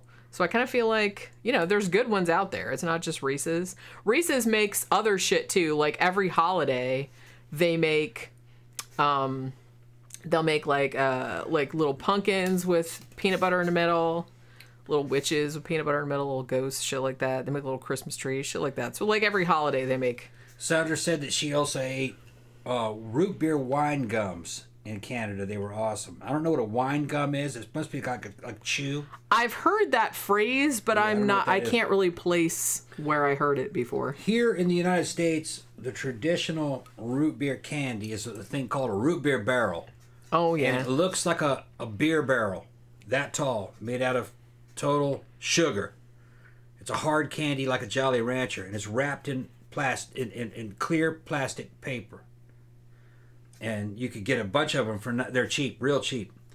And they have that real strong root beer flavor. And if you can find those, try those. That's an American classic. They used to give them out for Halloween. I used to love them, the root beer barrels. Honestly, those candies like the bottle caps? Yeah. The root beer flavor of the bottle caps is the only flavor that's worth eating. Yeah. So we would get bottle caps when we were growing up at Halloween, and they came 3 in a packet. And you'd open them, and I would take all the root beer ones out and then throw the other ones away. Yeah. I didn't like the other flavors. Thank you, Zach. He says, Jenny, did you ever work for the Girl Scout Cookie Extortion Mafia? Yes, I did.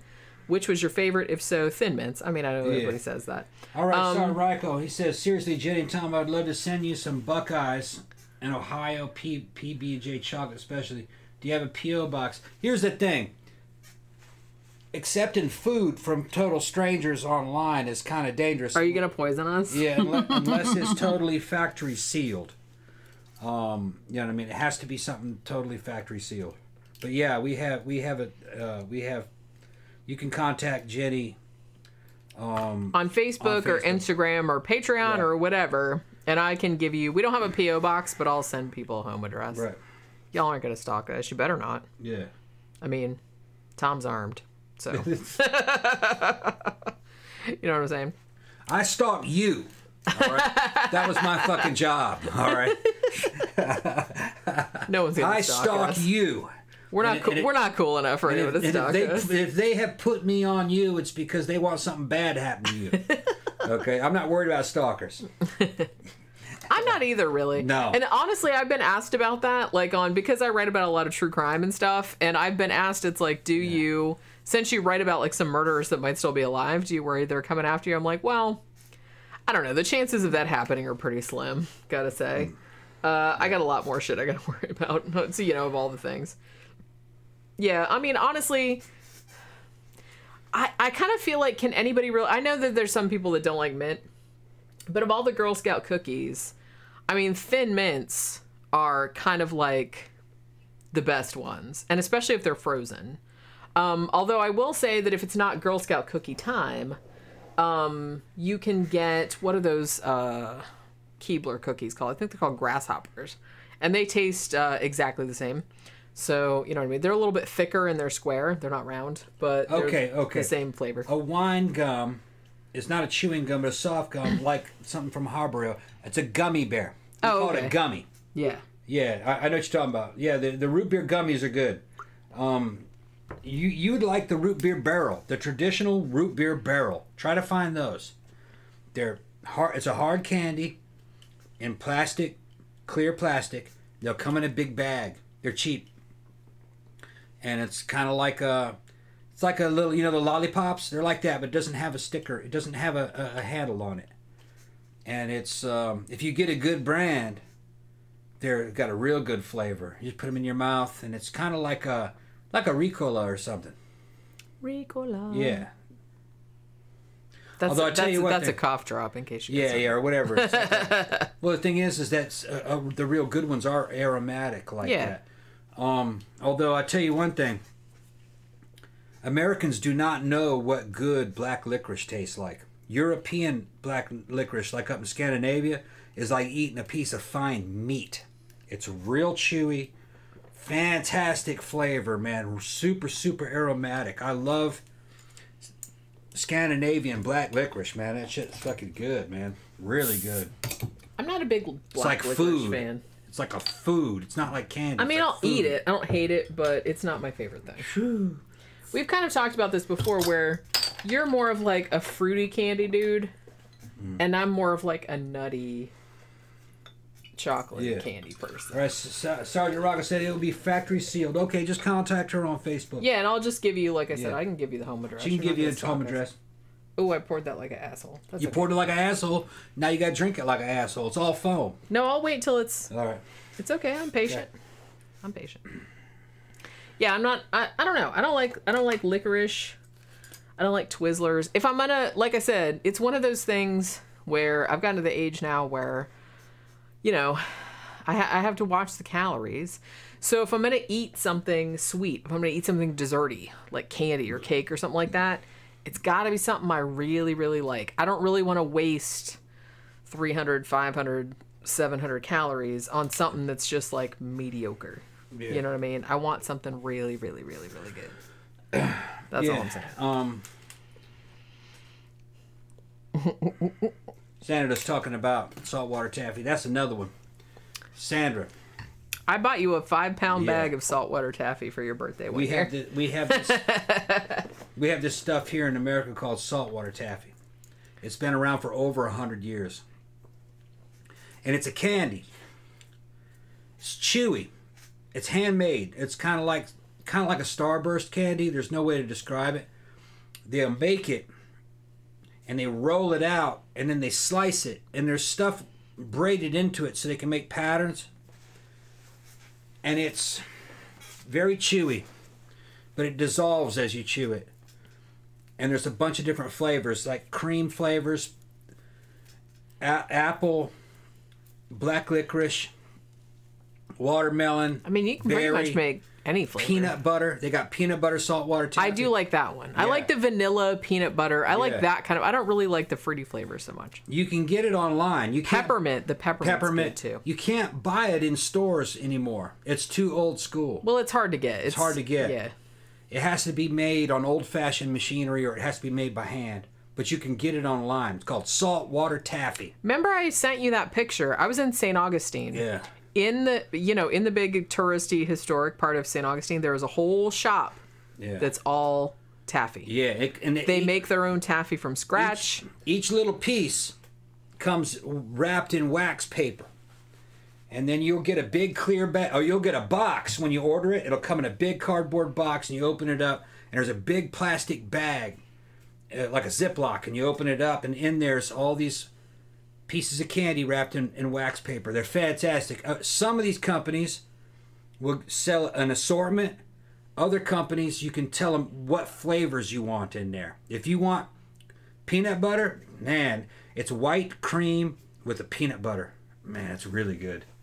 Really good. But I would recommend an assortment for your first time. Because even the peppermint ones are good. And honestly, I'm really into the peppermint ones. It's chewy, and then you swallow it.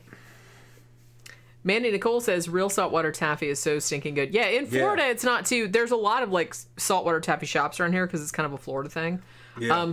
She says here in Pompano Beach, which is down in South Florida, we have a bunch of shops here. And like I said, in St. Augustine, there's at least one saltwater taffy shop because I sent you a picture of it. It's addictive. It's very addictive. And even though that's not my favorite type of candy, but like like I bought you that big huge bag of it that one year, and but the peppermint one was really good, and the peanut butter one's good. They have a chocolate one. Sandra says, glad I don't live with Tom and Jenny. I would weigh 200 pounds. Yeah, it's really hard not to gain weight around here. And I try not to, like, eat all that much, but it's hard. We don't buy a lot of junk food. No. We don't when buy... I start talking about it, I start wanting it. Yeah, we don't... I mean, I don't buy candy. I don't... Even when I'm in the grocery store, we don't buy candy or cake or anything like that. Zen goes, bro, I will eat a whole fucking bag of saltwater. Yeah, that's the problem. The problem with saltwater taffy is when you'll have a fucking 5-pound bag, and it's very difficult to stop. Ask Xanada. That's a skinny little motherfucker. It's very difficult to stop eating it. You just want to, oh man. And it's some of the new stuff kind of has a slightly artificial flavor. The flavors are a little more powerful than nature will allow, but they're still really good. The old school stuff was a little milder flavors because they're using old-fashioned flavorings. It's both good. It's both good though. I can't really choose. Some people like the new taffies. Some people like the old taffies. It just depends on what you're into. Yeah, I mean, it depends on the... And Xanada said the only one I don't like is banana flavor. I don't like banana... I like that one, though. Yeah. I don't like banana flavor in anything. Honestly, I'm not a big fan of bananas, like natural bananas. Yeah. And I really don't like anything that's artificially banana flavored. That's just like one of the grossest things Sandra Googled it. She says, we have something similar here, too. It's called soft toffees. Yeah, so it's similar. Yeah. And honestly, like sometimes, I don't even think they call this saltwater taffy. Do you remember back in the old days? I don't even remember if they sell these anymore. But you know, at Halloween, sometimes if you went to like some, cheap motherfucker's house, they would put in your bag these candies. And I'm not judging because I liked these, but they were essentially, it was like taffy, but one of them was wrapped in orange and one of them was wrapped in black. And they were... What flavor were they supposed to be? I don't understand. I don't know if they were supposed to be like peanut butter flavored, or if they were like honey flavored. Maybe it was like a bit of honey, but kind of softer. Do you know what I'm talking about? Yeah. So, they're good, but they came in like that real cheap, like $5 variety bag that also had like those fucking cheap ass lollipops and stuff. Kind of like a Chico stick. Yeah. Remember the Chico stick? Yeah. That was a weird thing. I don't think they make those anymore. No, they actually make all those old candies still. There's a company that bought all of them. Oh, yeah, that's right. And somebody still makes those fucking... Necco wafers. They make Necco wafers. They make all those old... Why would you even bother? It's a retro experience. Thank you, Zach. But one company owns all those ancient companies, and they make... It's like novelty, old-fashioned candies. Remember the little ones that had the little babies? They were little brown babies. Look like little mummies. Remember those things? And you chew them. They were real chewy. Wait, I'm chewing on They like were mummy little babies? They were brown flavored. I forgot what they were called. Brown flavored? No, they were brown. They looked like little babies, and they were brown. I think I know what you're talking about, but I don't think I ever had them though. It didn't. They were babies, but they were shaped more like an Egyptian sarcophagus. Okay. What were those things I think I called? know what you're talking about. Sugar babies. Oh yeah. They were called sugar babies. Oh yeah, I know what you're talking about. Yeah, they were good too. I remember those. Those were old candies. I don't think I ever bought those because I was like, wow. They were good. They were real good. Thank you, Zach. It kind of tasted like... He says, the biggest things I have trouble not killing in one sitting is peanut brittle. Ooh, peanut brittle. Yeah. I haven't had peanut brittle in a long time. Yeah, peanut brittle. And beef jerky. It's easy to make. Yeah, I've made it before. Yeah. I made it in school. And beef jerky. I'm not a big fan of beef jerky. You can actually, if you look online, I didn't include this in the recipe book. Maybe I should have. Pretty much all of the American famous Mars and M&M's candy bars, you can make those at home on a sheet pan. It won't look the same. You just do it in layers. It's a lot easier to make it in a big sheet pan and cut them out. So you won't have chocolate going down the side, but you can make, we used to make O. Henry bars. God, they were good. And a sheet pan. $100,000 bars. Remember those? Mm-hmm. With the fucking Rice Krispies and the caramel. Like $100 grand, I think they called them. Yeah, 100 grand, what they call them now. You can make them in a sheet pan pretty quickly. And they come out, and you'll get yourself fucking fat. You could even make Snicker bars. Mm-hmm. You can make them in a sheet pan. The Snickers bars are also super good frozen. Yeah. And I will say, too, that the Snickers ice cream bars are fantastic. Right. I love that shit. But yeah, Snickers bars, I honestly, if I'm going to eat a candy bar, like I said, it's going to be something with nuts or peanut butter or something crunchy in it. You know what I mean? I like crunchy shit with nuts in it, or like a Twix that has a cookie in the middle. I don't really like just ones that are kind of plain. Yeah. You see, Xanados told me, said Chico Sticks are still super popular in California, Southern California. Yeah. Dude, I was naming some shit. I was blowing fucking Khan of Aztlan's mind, all right? Bringing up old Mexican candies that I grew up with in Southern California. Shit that he forgot about. Mexican candies from the 70s. You see, Long Beach, California, back in the 70s, was heavy Mexican influence. Every little dime store, or what they call liquor stores back in the days, they did have beer and some liquor, but it was mostly about selling kids candy and comic books and fucking shit like that. You know what I mean? And we'd go down there and we would buy up all the fucking candy. You know, it was like the little neighborhood store. Okay. Yeah. Well, they had American candy and then Mexican stuff in the same store. And we didn't give a shit. The Mexican candy's candy, candy's bitch. candy. And the Mexican stuff was like half price. Okay, because of the peso conversions and stuff. So you could get a lot of Mexican candy. And they had one candy that I remembered. It looked like it was like a lollipop. All right. But it was like an umbrella, like a cone about that tall. Okay. That got skinny on the top. That was red, white, and green, the Mexican colors, and it was like. Oh, I've seen those. Remember those? Yeah. I've seen those. You could get like. I think they were only like maybe 5 cents a piece. You could get like a bunch of them. Okay, and they were so the pretty kids good. are buying them, just shoving them all in their mouth at the same time. Another one that they would give you was a piece of paper with little buttons stuck to it, and you. Oh my god, I used to love those. Remember those? Yeah. They had Mexican ones. Yeah. Yeah, we got those. Yeah. Well, wasn't there also Mexican stoplight candy? Yeah, they had all kinds of Mexican candy. Yeah, it was good. And then like I remember that. They had these weird Mexican treats that were candy, but not in the American sense of what candy was. Like salted prunes, a bag of salted prunes. And you would just challenge yourself eating these things. Your mouth would all fucking pucker up and shit. It was salty as fuck. Then you're like, why do I have to poop suddenly? They had the fucking seeds in them and everything. And we're like, here, see if you can eat it. It was like a challenge. Okay, you know how these kids are today eating those Warheads, ultra sour, or like booger flavored jelly beans or vomit flavored jelly beans, like the Harry Potter ones. No, that's not what I'm talking about. That's not what I'm talking about. The Warhead, like the super sour super sour shit, like Warheads, okay? Where like kids are challenging each other. Can you eat that? All right. Yeah. Well, the Mexicans had that. They had that shit cornered with these fucking salted fucking prunes. Okay.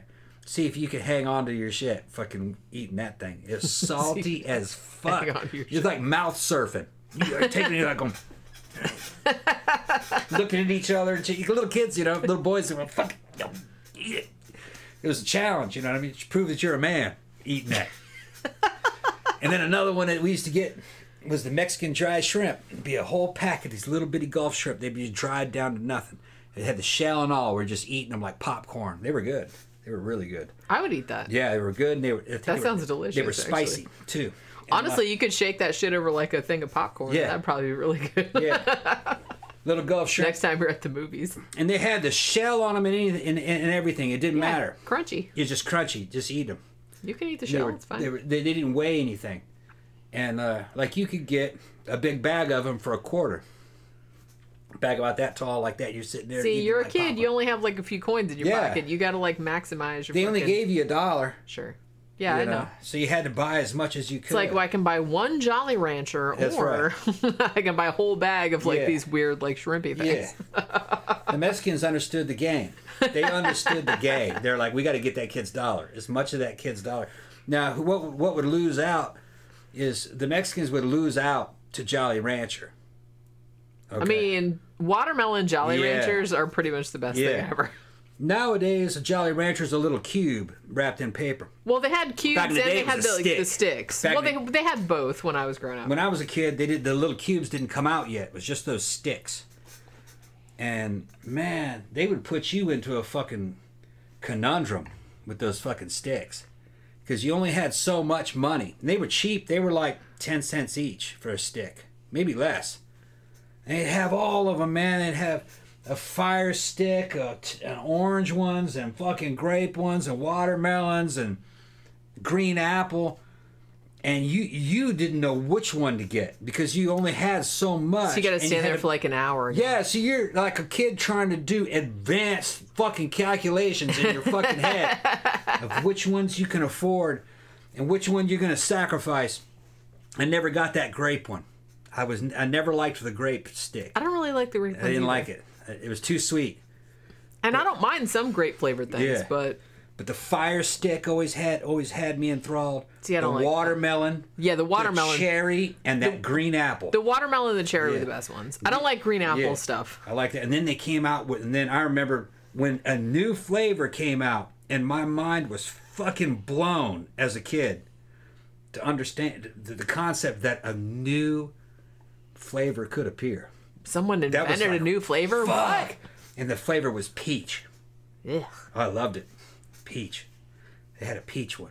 Again, I like peaches. Man. I'm not a big fan of artificial peach flavor. And I think they had and the lemon one. They had a peach one and a lemon one. Okay, now lemon, I will eat really lemon shit all day long. Oh, yeah. Even if it's artificial, real, I don't give a shit. Lemon, lime kind of flavor, I'll eat that shit all day long. Yeah. So there's like a bunch of questions that we got behind on. Yeah. Xanada says, have you guys ever had or made puppy chow? Yes, but I don't think we call it that down here, but I know what you're talking about. Yeah, I've made that. Or no baked cookies, yeah. Sergeant Rocco says, I hate to have to leave. It's hard for me to catch you live, but thank you so much for the warm welcome. I'll be back. Thank you very much. Thanks. Also, later, he says, today's my first day of retirement. Damn, congratulations. Who says this? Sergeant Rocco. Okay, yeah. We'll hit Patreon as soon as my checks start and support you. Thank you so much. Thank you very much. Thank you very much. Seriously, don't feel like you have to, but, we appreciate it, obviously, if you can. And we'll send you some Mally's Buckeyes. Thank you very much. Okay. That's, awesome. I'm looking forward to that. So, somebody also asked, I feel like somebody else asked a question and I missed it. So which one was puppy chow? That was also, that was Xanada. Yeah, but what is it? I don't know what that is. It's kind of like, isn't it kind of like Chex Mix? I kind of feel like it's like Chex Mix, and you mix all the shit together, and then you put Worcestershire sauce in it, mix it. Isn't it like that? Yeah. Maybe I'm thinking of something else. I think it's what he's talking about. Tammy says, "Have you tried a Take 5 candy bar?" Yes, and they are fucking delicious. I don't think I remember. Are they the ones? I think they still sell them. Yeah. I think if this is what I'm thinking of, it's chocolate, but it also has peanut butter and maybe pretzels and cookie. So it's got like a crunchy element. It's got like a nutty element. Yeah. If it's the one I'm thinking of. Hugo said, Tom, I had that. The little umbrella. It's called Piruli. Okay. Yeah, yeah. It was good. We liked them. I couldn't tell you what flavor it was. It was just sweet. I don't think the colors had different flavors, if I remember correctly. Well, do you remember those? It was all just one flavor. Do you remember those popsicles that they sold at the ice cream truck? Yeah. That were like the red, white, and blue? Like the bomb pops? Yeah. I kind of feel like they were supposed to be different flavors, but they never really tasted different to me. They just tasted like ice flavor. I remember them tasting different. I think it was lemon, cherry, and groselia, which is kind of like a berry flavor. I guess, but I don't know. They all kind of like blended together. The white one was kind of like 7-Up. I think. Okay. Yeah, and the red one was like cherry. Yeah, I think they were different flavors. Yeah, I remember them being pretty good. I liked them. Honestly, if the ice cream truck came, I never got those. My brother liked them, but I usually got like the Mickey Mouse bar or Nutty Buddies. You know, the ice cream cone with the nuts and the hard chocolate on top. Camp Guy says to make a shot masala powder you can sprinkle on vegetables and fries. I have some. Yeah, we have some. Yeah, we have some. Yeah, you can also make that. We're all about Indian food. The Indian food. Well, we have pretty close to us. There are some really good Asian markets. Yeah. We have a really good Asian market. What the fuck is that place called? Spice World? Spice Land? Spice Land. Yeah. And it's pretty big. Yeah. And they have a refrigerated section, they have a produce section, everything. You can get pretty much anything you want. Mostly Indian food, but they have some they have British candy and cookies. They have Thai food. They have some Chinese and Japanese stuff, but it's mostly Indian stuff. The ice cream that I used to get from the ice cream truck wasn't the bomb pop. I used to like the banana and fudge one. It was like a bomb pop, but it was brown and with a yellow stripe in the middle. Remember that one? Yeah, I remember that. That one, I used to get that one. I never got that. Oh man, I think it was called the Super Fudge Bomb Pop or something like that. And then the other one I used to get was one called Strawberry Shortcake. Okay, I got that. Remember sometimes that too. Yeah, that one was good. Yeah, and they also had a chocolate version. And sometimes you get that one too.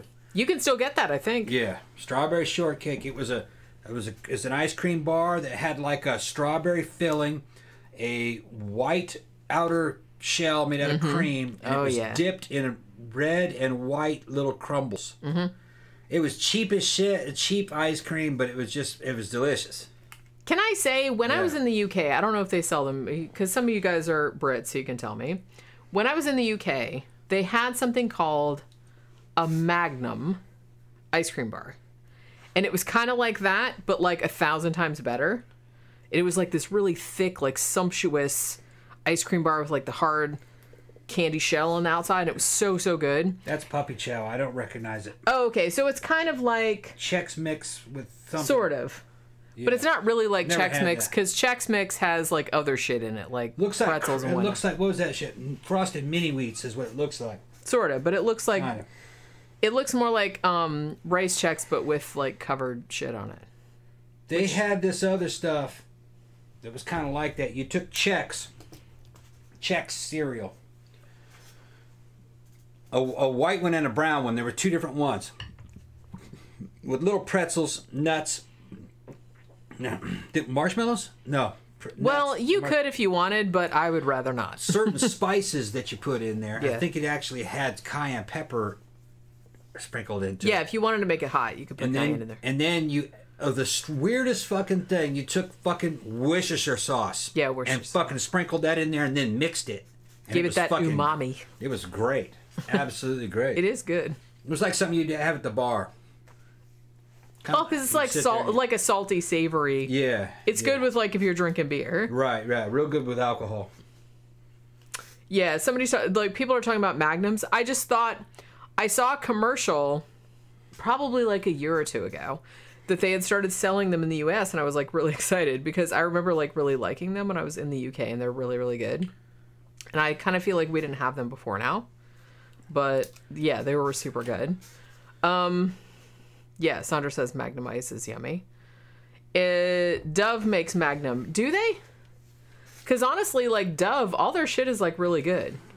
They have those like bags of, they're kind of like, they're just like solid, you know, milk chocolate. They have solid dark chocolate, but they're like little squares, but they're like really good. They're like really silky. You know what I mean? Yeah. So those are like really good. But I wanted to say something else. Non-pornix, I usually went with a Choco Taco. Those were good too. Honestly, if I was going to get some from the ice cream truck, and this is like a long time ago, I would usually get Nutty Buddy. And I think they still sell those. There's another name for them too. What's the other name for them? Shit, I can't remember now. But it's an ice cream cone with ice cream, but it has like hard chocolate nuts, but then it has hard chocolate at the bottom of the ice cream cone. I don't know that one. Like to keep it from leaking out the bottom. I don't remember that one. The fuck is the name of that? I don't know. But yeah, I would usually get those. Because like I said, if I'm going to get like ice cream and shit, I'm going to get nuts in it. I don't remember much about those little ice creams from the 70s. That's pretty much all I would get. Or I would get like the ones that looked like a Mickey Mouse face. Oh, I remember those. Although most of them good though. Well, like I said, I wasn't into bomb pops. Yeah. I didn't like the push-ups. I liked those. I didn't like. Yeah. I don't like fruity ice cream. Yeah. Usually, except like I said, the one exception is the Indian restaurant here in Lake Mary that we go to. Is it a drumstick? Yeah. That's what I'm saying. That's yeah. what I knew it was like I said. It's something like chicken. That's right. Not a chicken name. Yeah. That's all I could think of. I remember those. They were wrapped in paper. Yeah. You pulled the paper top off, and then you peeled it. It was like wax paper. As you ate it, you had to peel the outer wrapping down. I remember and then those. there's They were really good. Yeah, they're really good. Yeah, they were good. I like those a lot. And the cone on it was real crispy and crunchy and real chewy. I remember. And it had like a solid thing of chocolate at the bottom that kept the ice cream from leaking out. I don't remember that. Which, like I said, very, very clever. Yeah. Because it kept like when the ice cream started to melt, it wouldn't leak out the bottom because it had that solid plug of like chocolate at the bottom that was solidified, which was a good idea. But yeah, what was I saying? Oh, the only fruity, I don't like sherbet really. The only fruity ice cream I've ever liked is that Indian restaurant that we go to in Lake Mary, Memories of India, that makes their own mango ice cream. Yeah. Which is delicious. Even though I'm not a big mango fan. Yeah. I don't really like mangoes, that they taste perfumey, but their mango ice cream is amazing. Yeah. It's amazing tasting. It doesn't taste like mangoes to me. It's some kind of mix that they put in that machine and put cream in there and it comes out. And it's not like soft serve, it's ice cream. Yeah. And it's bright orange. Yeah. It's really good. Well, the way Indians make ice cream isn't like ours. It has a lot more ice in it. It's kind of more like a gelato in a certain way. Yeah. It's not as creamy, I don't think. It's good, though. It's their own way of doing it. Gramthars Hammer says, how come the bubblegum in bubblegum ice cream was like chewing on pebbles?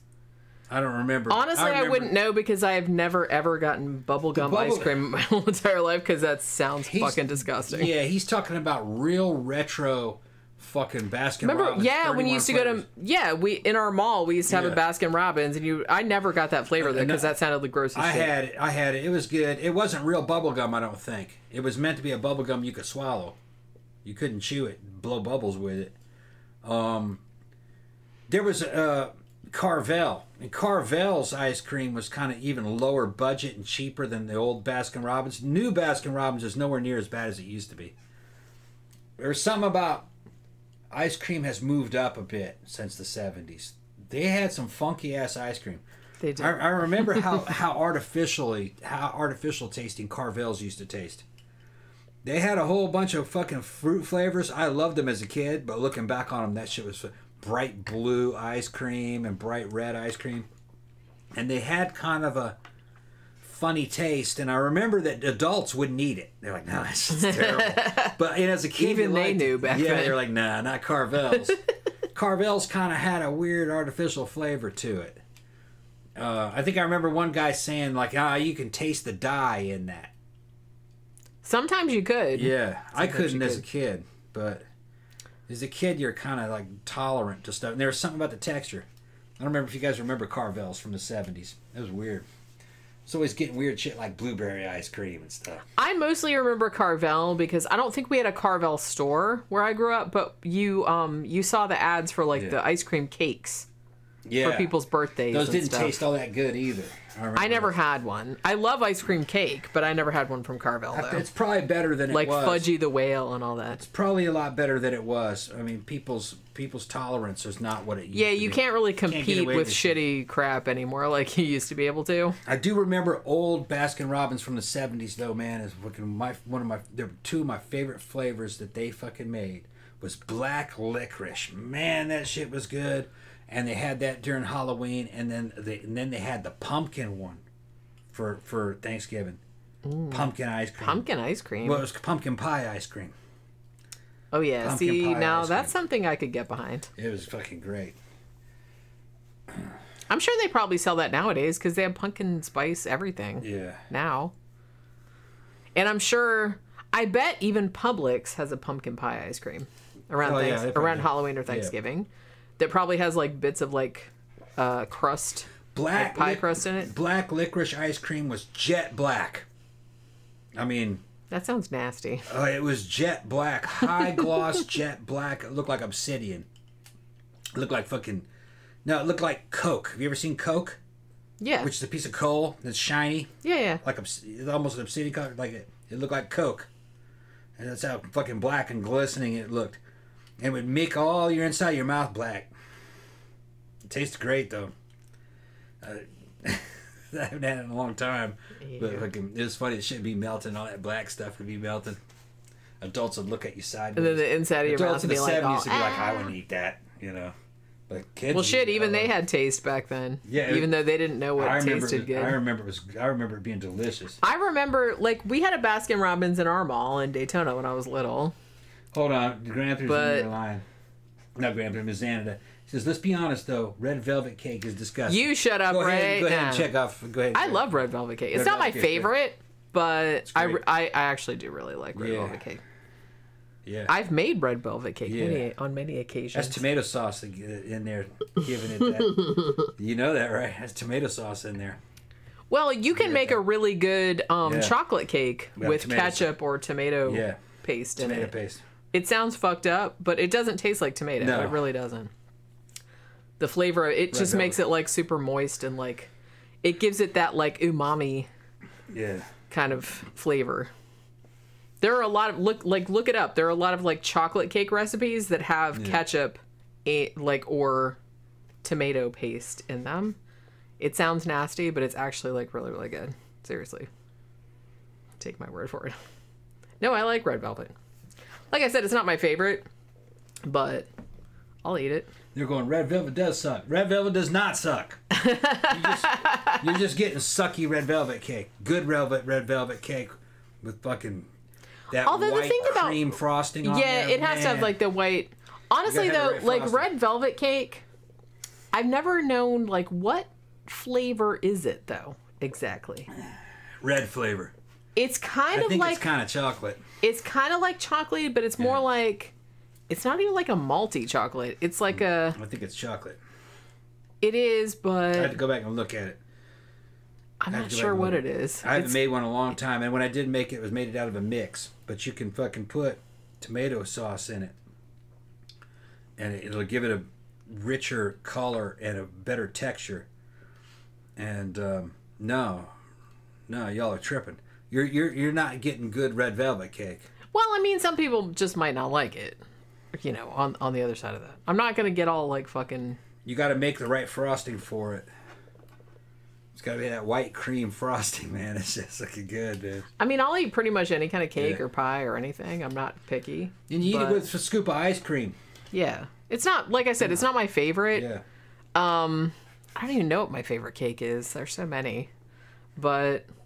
You know, when I was growing up, when I was a little kid, every time it was my birthday when I was little, and my mom or my grandma or whoever was making the cake would always ask what kind of cake I wanted, You know what kind of cake I wanted for like years and years? Marble. Yeah. Like, you know, marbled like vanilla and chocolate. For whatever reason. That was like my favorite. Because I didn't like just plain chocolate cake because it was too much chocolate. I don't like it. But I was like, well, just plain vanilla seems too boring. So I liked like the combination of the two things. Even nowadays, I don't know. I'll eat chocolate cake, but it's not my first choice. I would rather vanilla or, you know, something like that. How long we been rolling? 3 hours and 20 minutes. Okay, we need to start thinking about shutting it down in a bit. We've been on for 3 hours. Yeah. Xanada says New York style cheesecake over red velvet cake. Well, yeah. Yeah. I mean, New York style cheesecake. Cheesecake over anything. Really. Cheesecake pretty much wins over anything. You can't compare cake with cheesecake. Yeah, they're two different things. Two different things. Do you remember, like, back... I don't know if they still sell this nowadays. But when I was growing up, my grandma, for Christmas, would always go to Sam's. And she would get... They used to sell, like, a cheesecake, but it was, like, 6 different flavors. There were, like, 2 slices of cheesecake each. But it's, like, one of them was, like, had strawberries on it. One of them was, like, chocolate. Nut. Yeah, that's what I thought. Oh, yeah. But it's, like, that's when I was a kid. Yeah. And, man... What you doing? All of those were good. She wants to go back out. Yeah, actually, Sam's sells those. Yeah, that's where she got it. That's where she got it. Yeah, like a variety cheesecake. Yeah, we'd always get that at Christmas, and that was like super good. Man, I love fucking cheesecake. All kind of cheesecake is good. Like I said, all kind of dessert is good. I have to stop myself from eating that shit because it's like so good. Although I have to say, one of my favorite things, and like I said, this is reminding me again of my grandma. Because another thing she used to buy me at Christmas time, because for some reason I'm super into these, is petit fours. I love petit fours of all kinds. Not a big fan of the chocolate ones, because I know they do, what's that store that comes in the mall every year? Hickory Farms. Oh, yeah. They do the store that's, they do the box that's all chocolate ones. I'll eat those, but it's not my favorite. I would rather the vanilla cake ones with like the different flavored frosting in the middle and the different flavored frosting on the top. So, you know, like lemon, mint, whatever. So those are good. So she would buy me a big box of those every year for Christmas. And so a couple times, because Publix does them, like in their bakery. But they only sell, I think they sell like 4 in a little clamshell. And it's kind of expensive, but they're really good. I like those as well. Even though it's essentially like cake, but it's just like bite size. You know. Yeah. Yeah. Camp guys going used to have a Hickory Farms in every mall when I was a kid. Yeah. Back when malls existed. Yeah. Well, yeah. I mean, I don't think it was there all the time, but it would usually spring up around Christmas time. No, most malls had them forever. I'm just talking about our mall in Daytona, which was a fairly large mall, but it would come, it would turn up like right after Halloween. Yeah. And then it would just sell shit for like Christmas, like it would Thanksgiving and Christmas, sausages and cakes and shit like that. In a lot of the big malls, back during the fucking mall heyday, we're talking 70s and 80s, they were, Hickory Farms was there all year round. And it was, that's because back in that old culture, that was a gift. People would give that shit as gifts. Fucking sampler patterns of cheese and fucking cheese and crackers. And I used to give them to my brother or my dad because they loved that shit. And it made sense because you didn't know what to get this motherfucker. I don't know what to get this dude. Or whatever. Everyone got to eat. Yeah, let's get him some food. We'll give him some special this and that. No, that'll shut that fucker up. I'll just put my name on it and give him a letter. That's what that was all about. And it worked. It was a good gift shop. And I've eaten a lot of stuff out of there over the years. Yeah, I have too. And it was all good. It was all good. I even liked all the sausages and like cheese and stuff. And crackers. Yeah. And you couldn't go wrong because you're giving somebody a gift and you don't know what to get them and you eat that. I mean, as long as they're not a vegetarian. Right, yeah. Or a vegan or something. They didn't exist back in those days. Well, and like I said, if they were a dude, you could buy them a big box of like sausages and cheese, and they'd be like, they'd be all about it. Yeah, laying up in the bed with a beer, fucking cutting that shit off with a knife and eating it like that and getting fat, and that's just what you did. Dipping it in the mustard. It came with mustard. Well, yeah.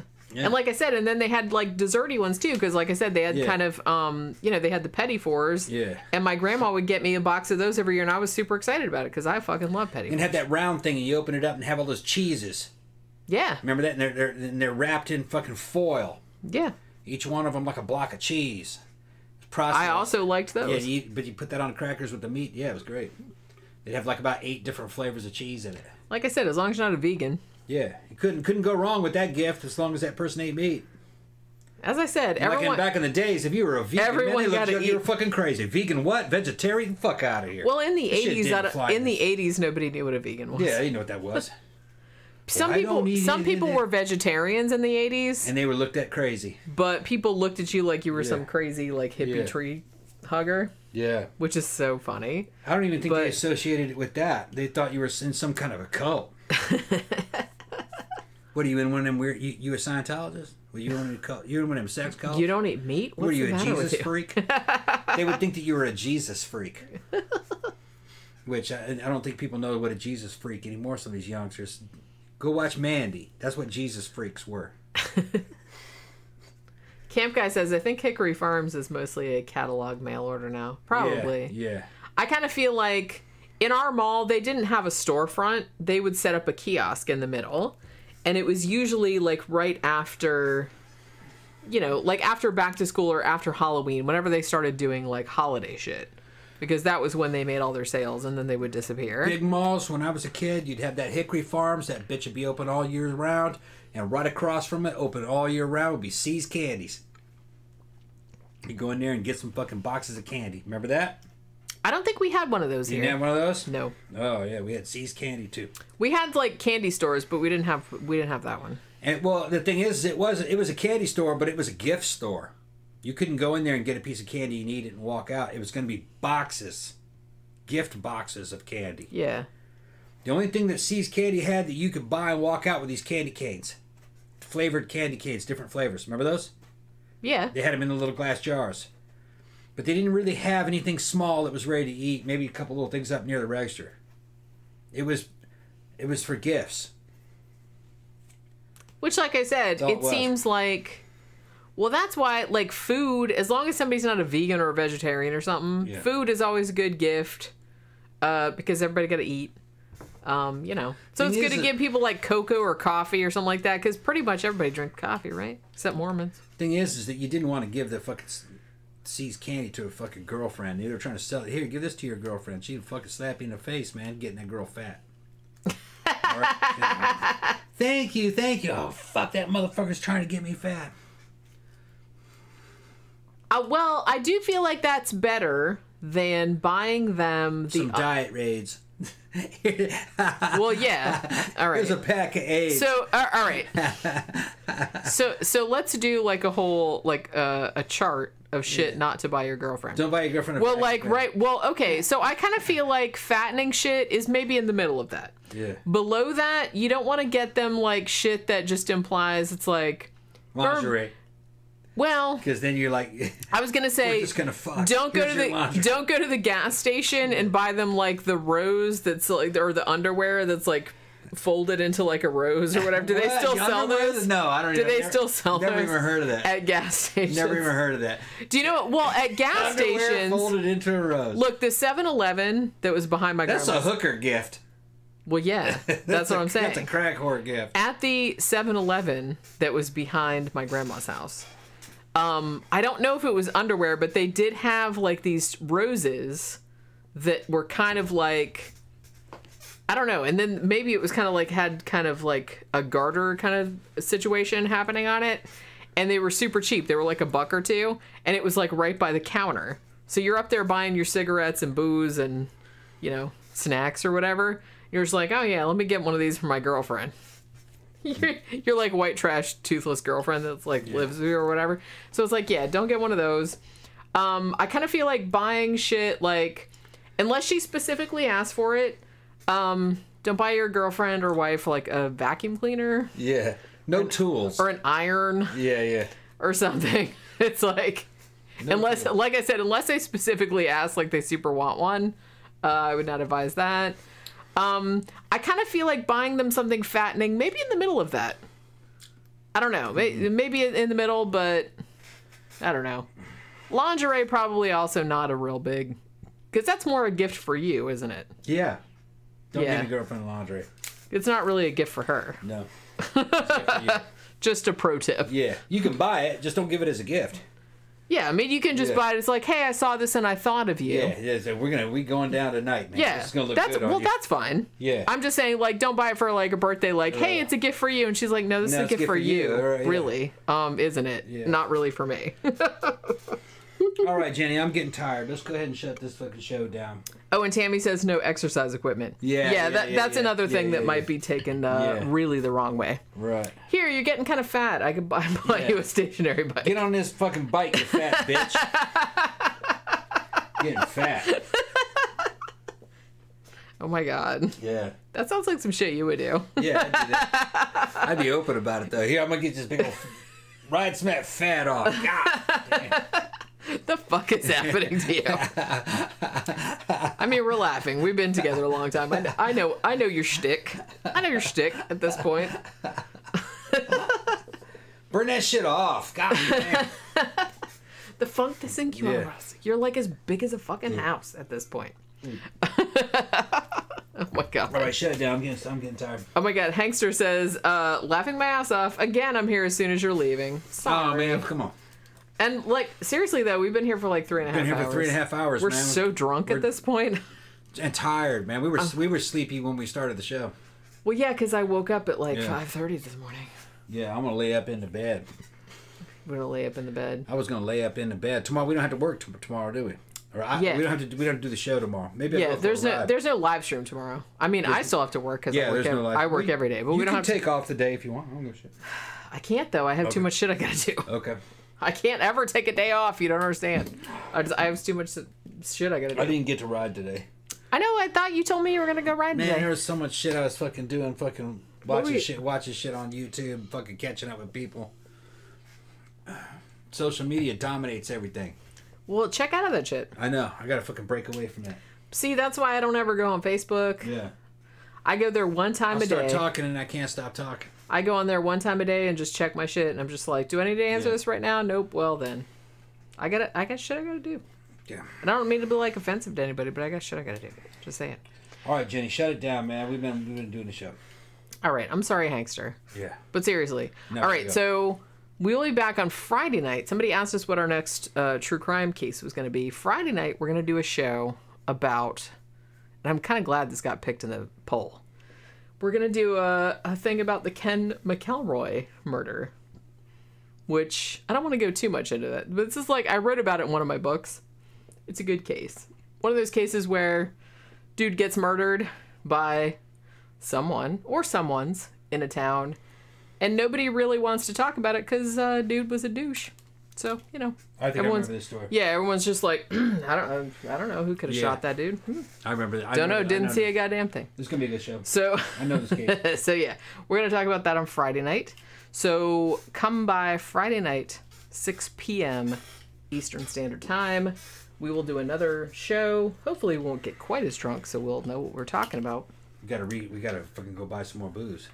We do. We cleared the place out. Did we? Yeah, that's it. That's it. That was the last of the booze. That's it. Well, at least we're not wasting anything. Yeah. Well, let's say that. It. All right. So we will see you guys Friday evening, 6 p.m. Eastern Standard Time. Come back, and we'll be talking about some true crime shit. Thanks everybody for dropping by. Thanks for super chats. Thanks for being cool in the comments, like you always are. And we'll see you guys on Friday. We'll see you later. Bye.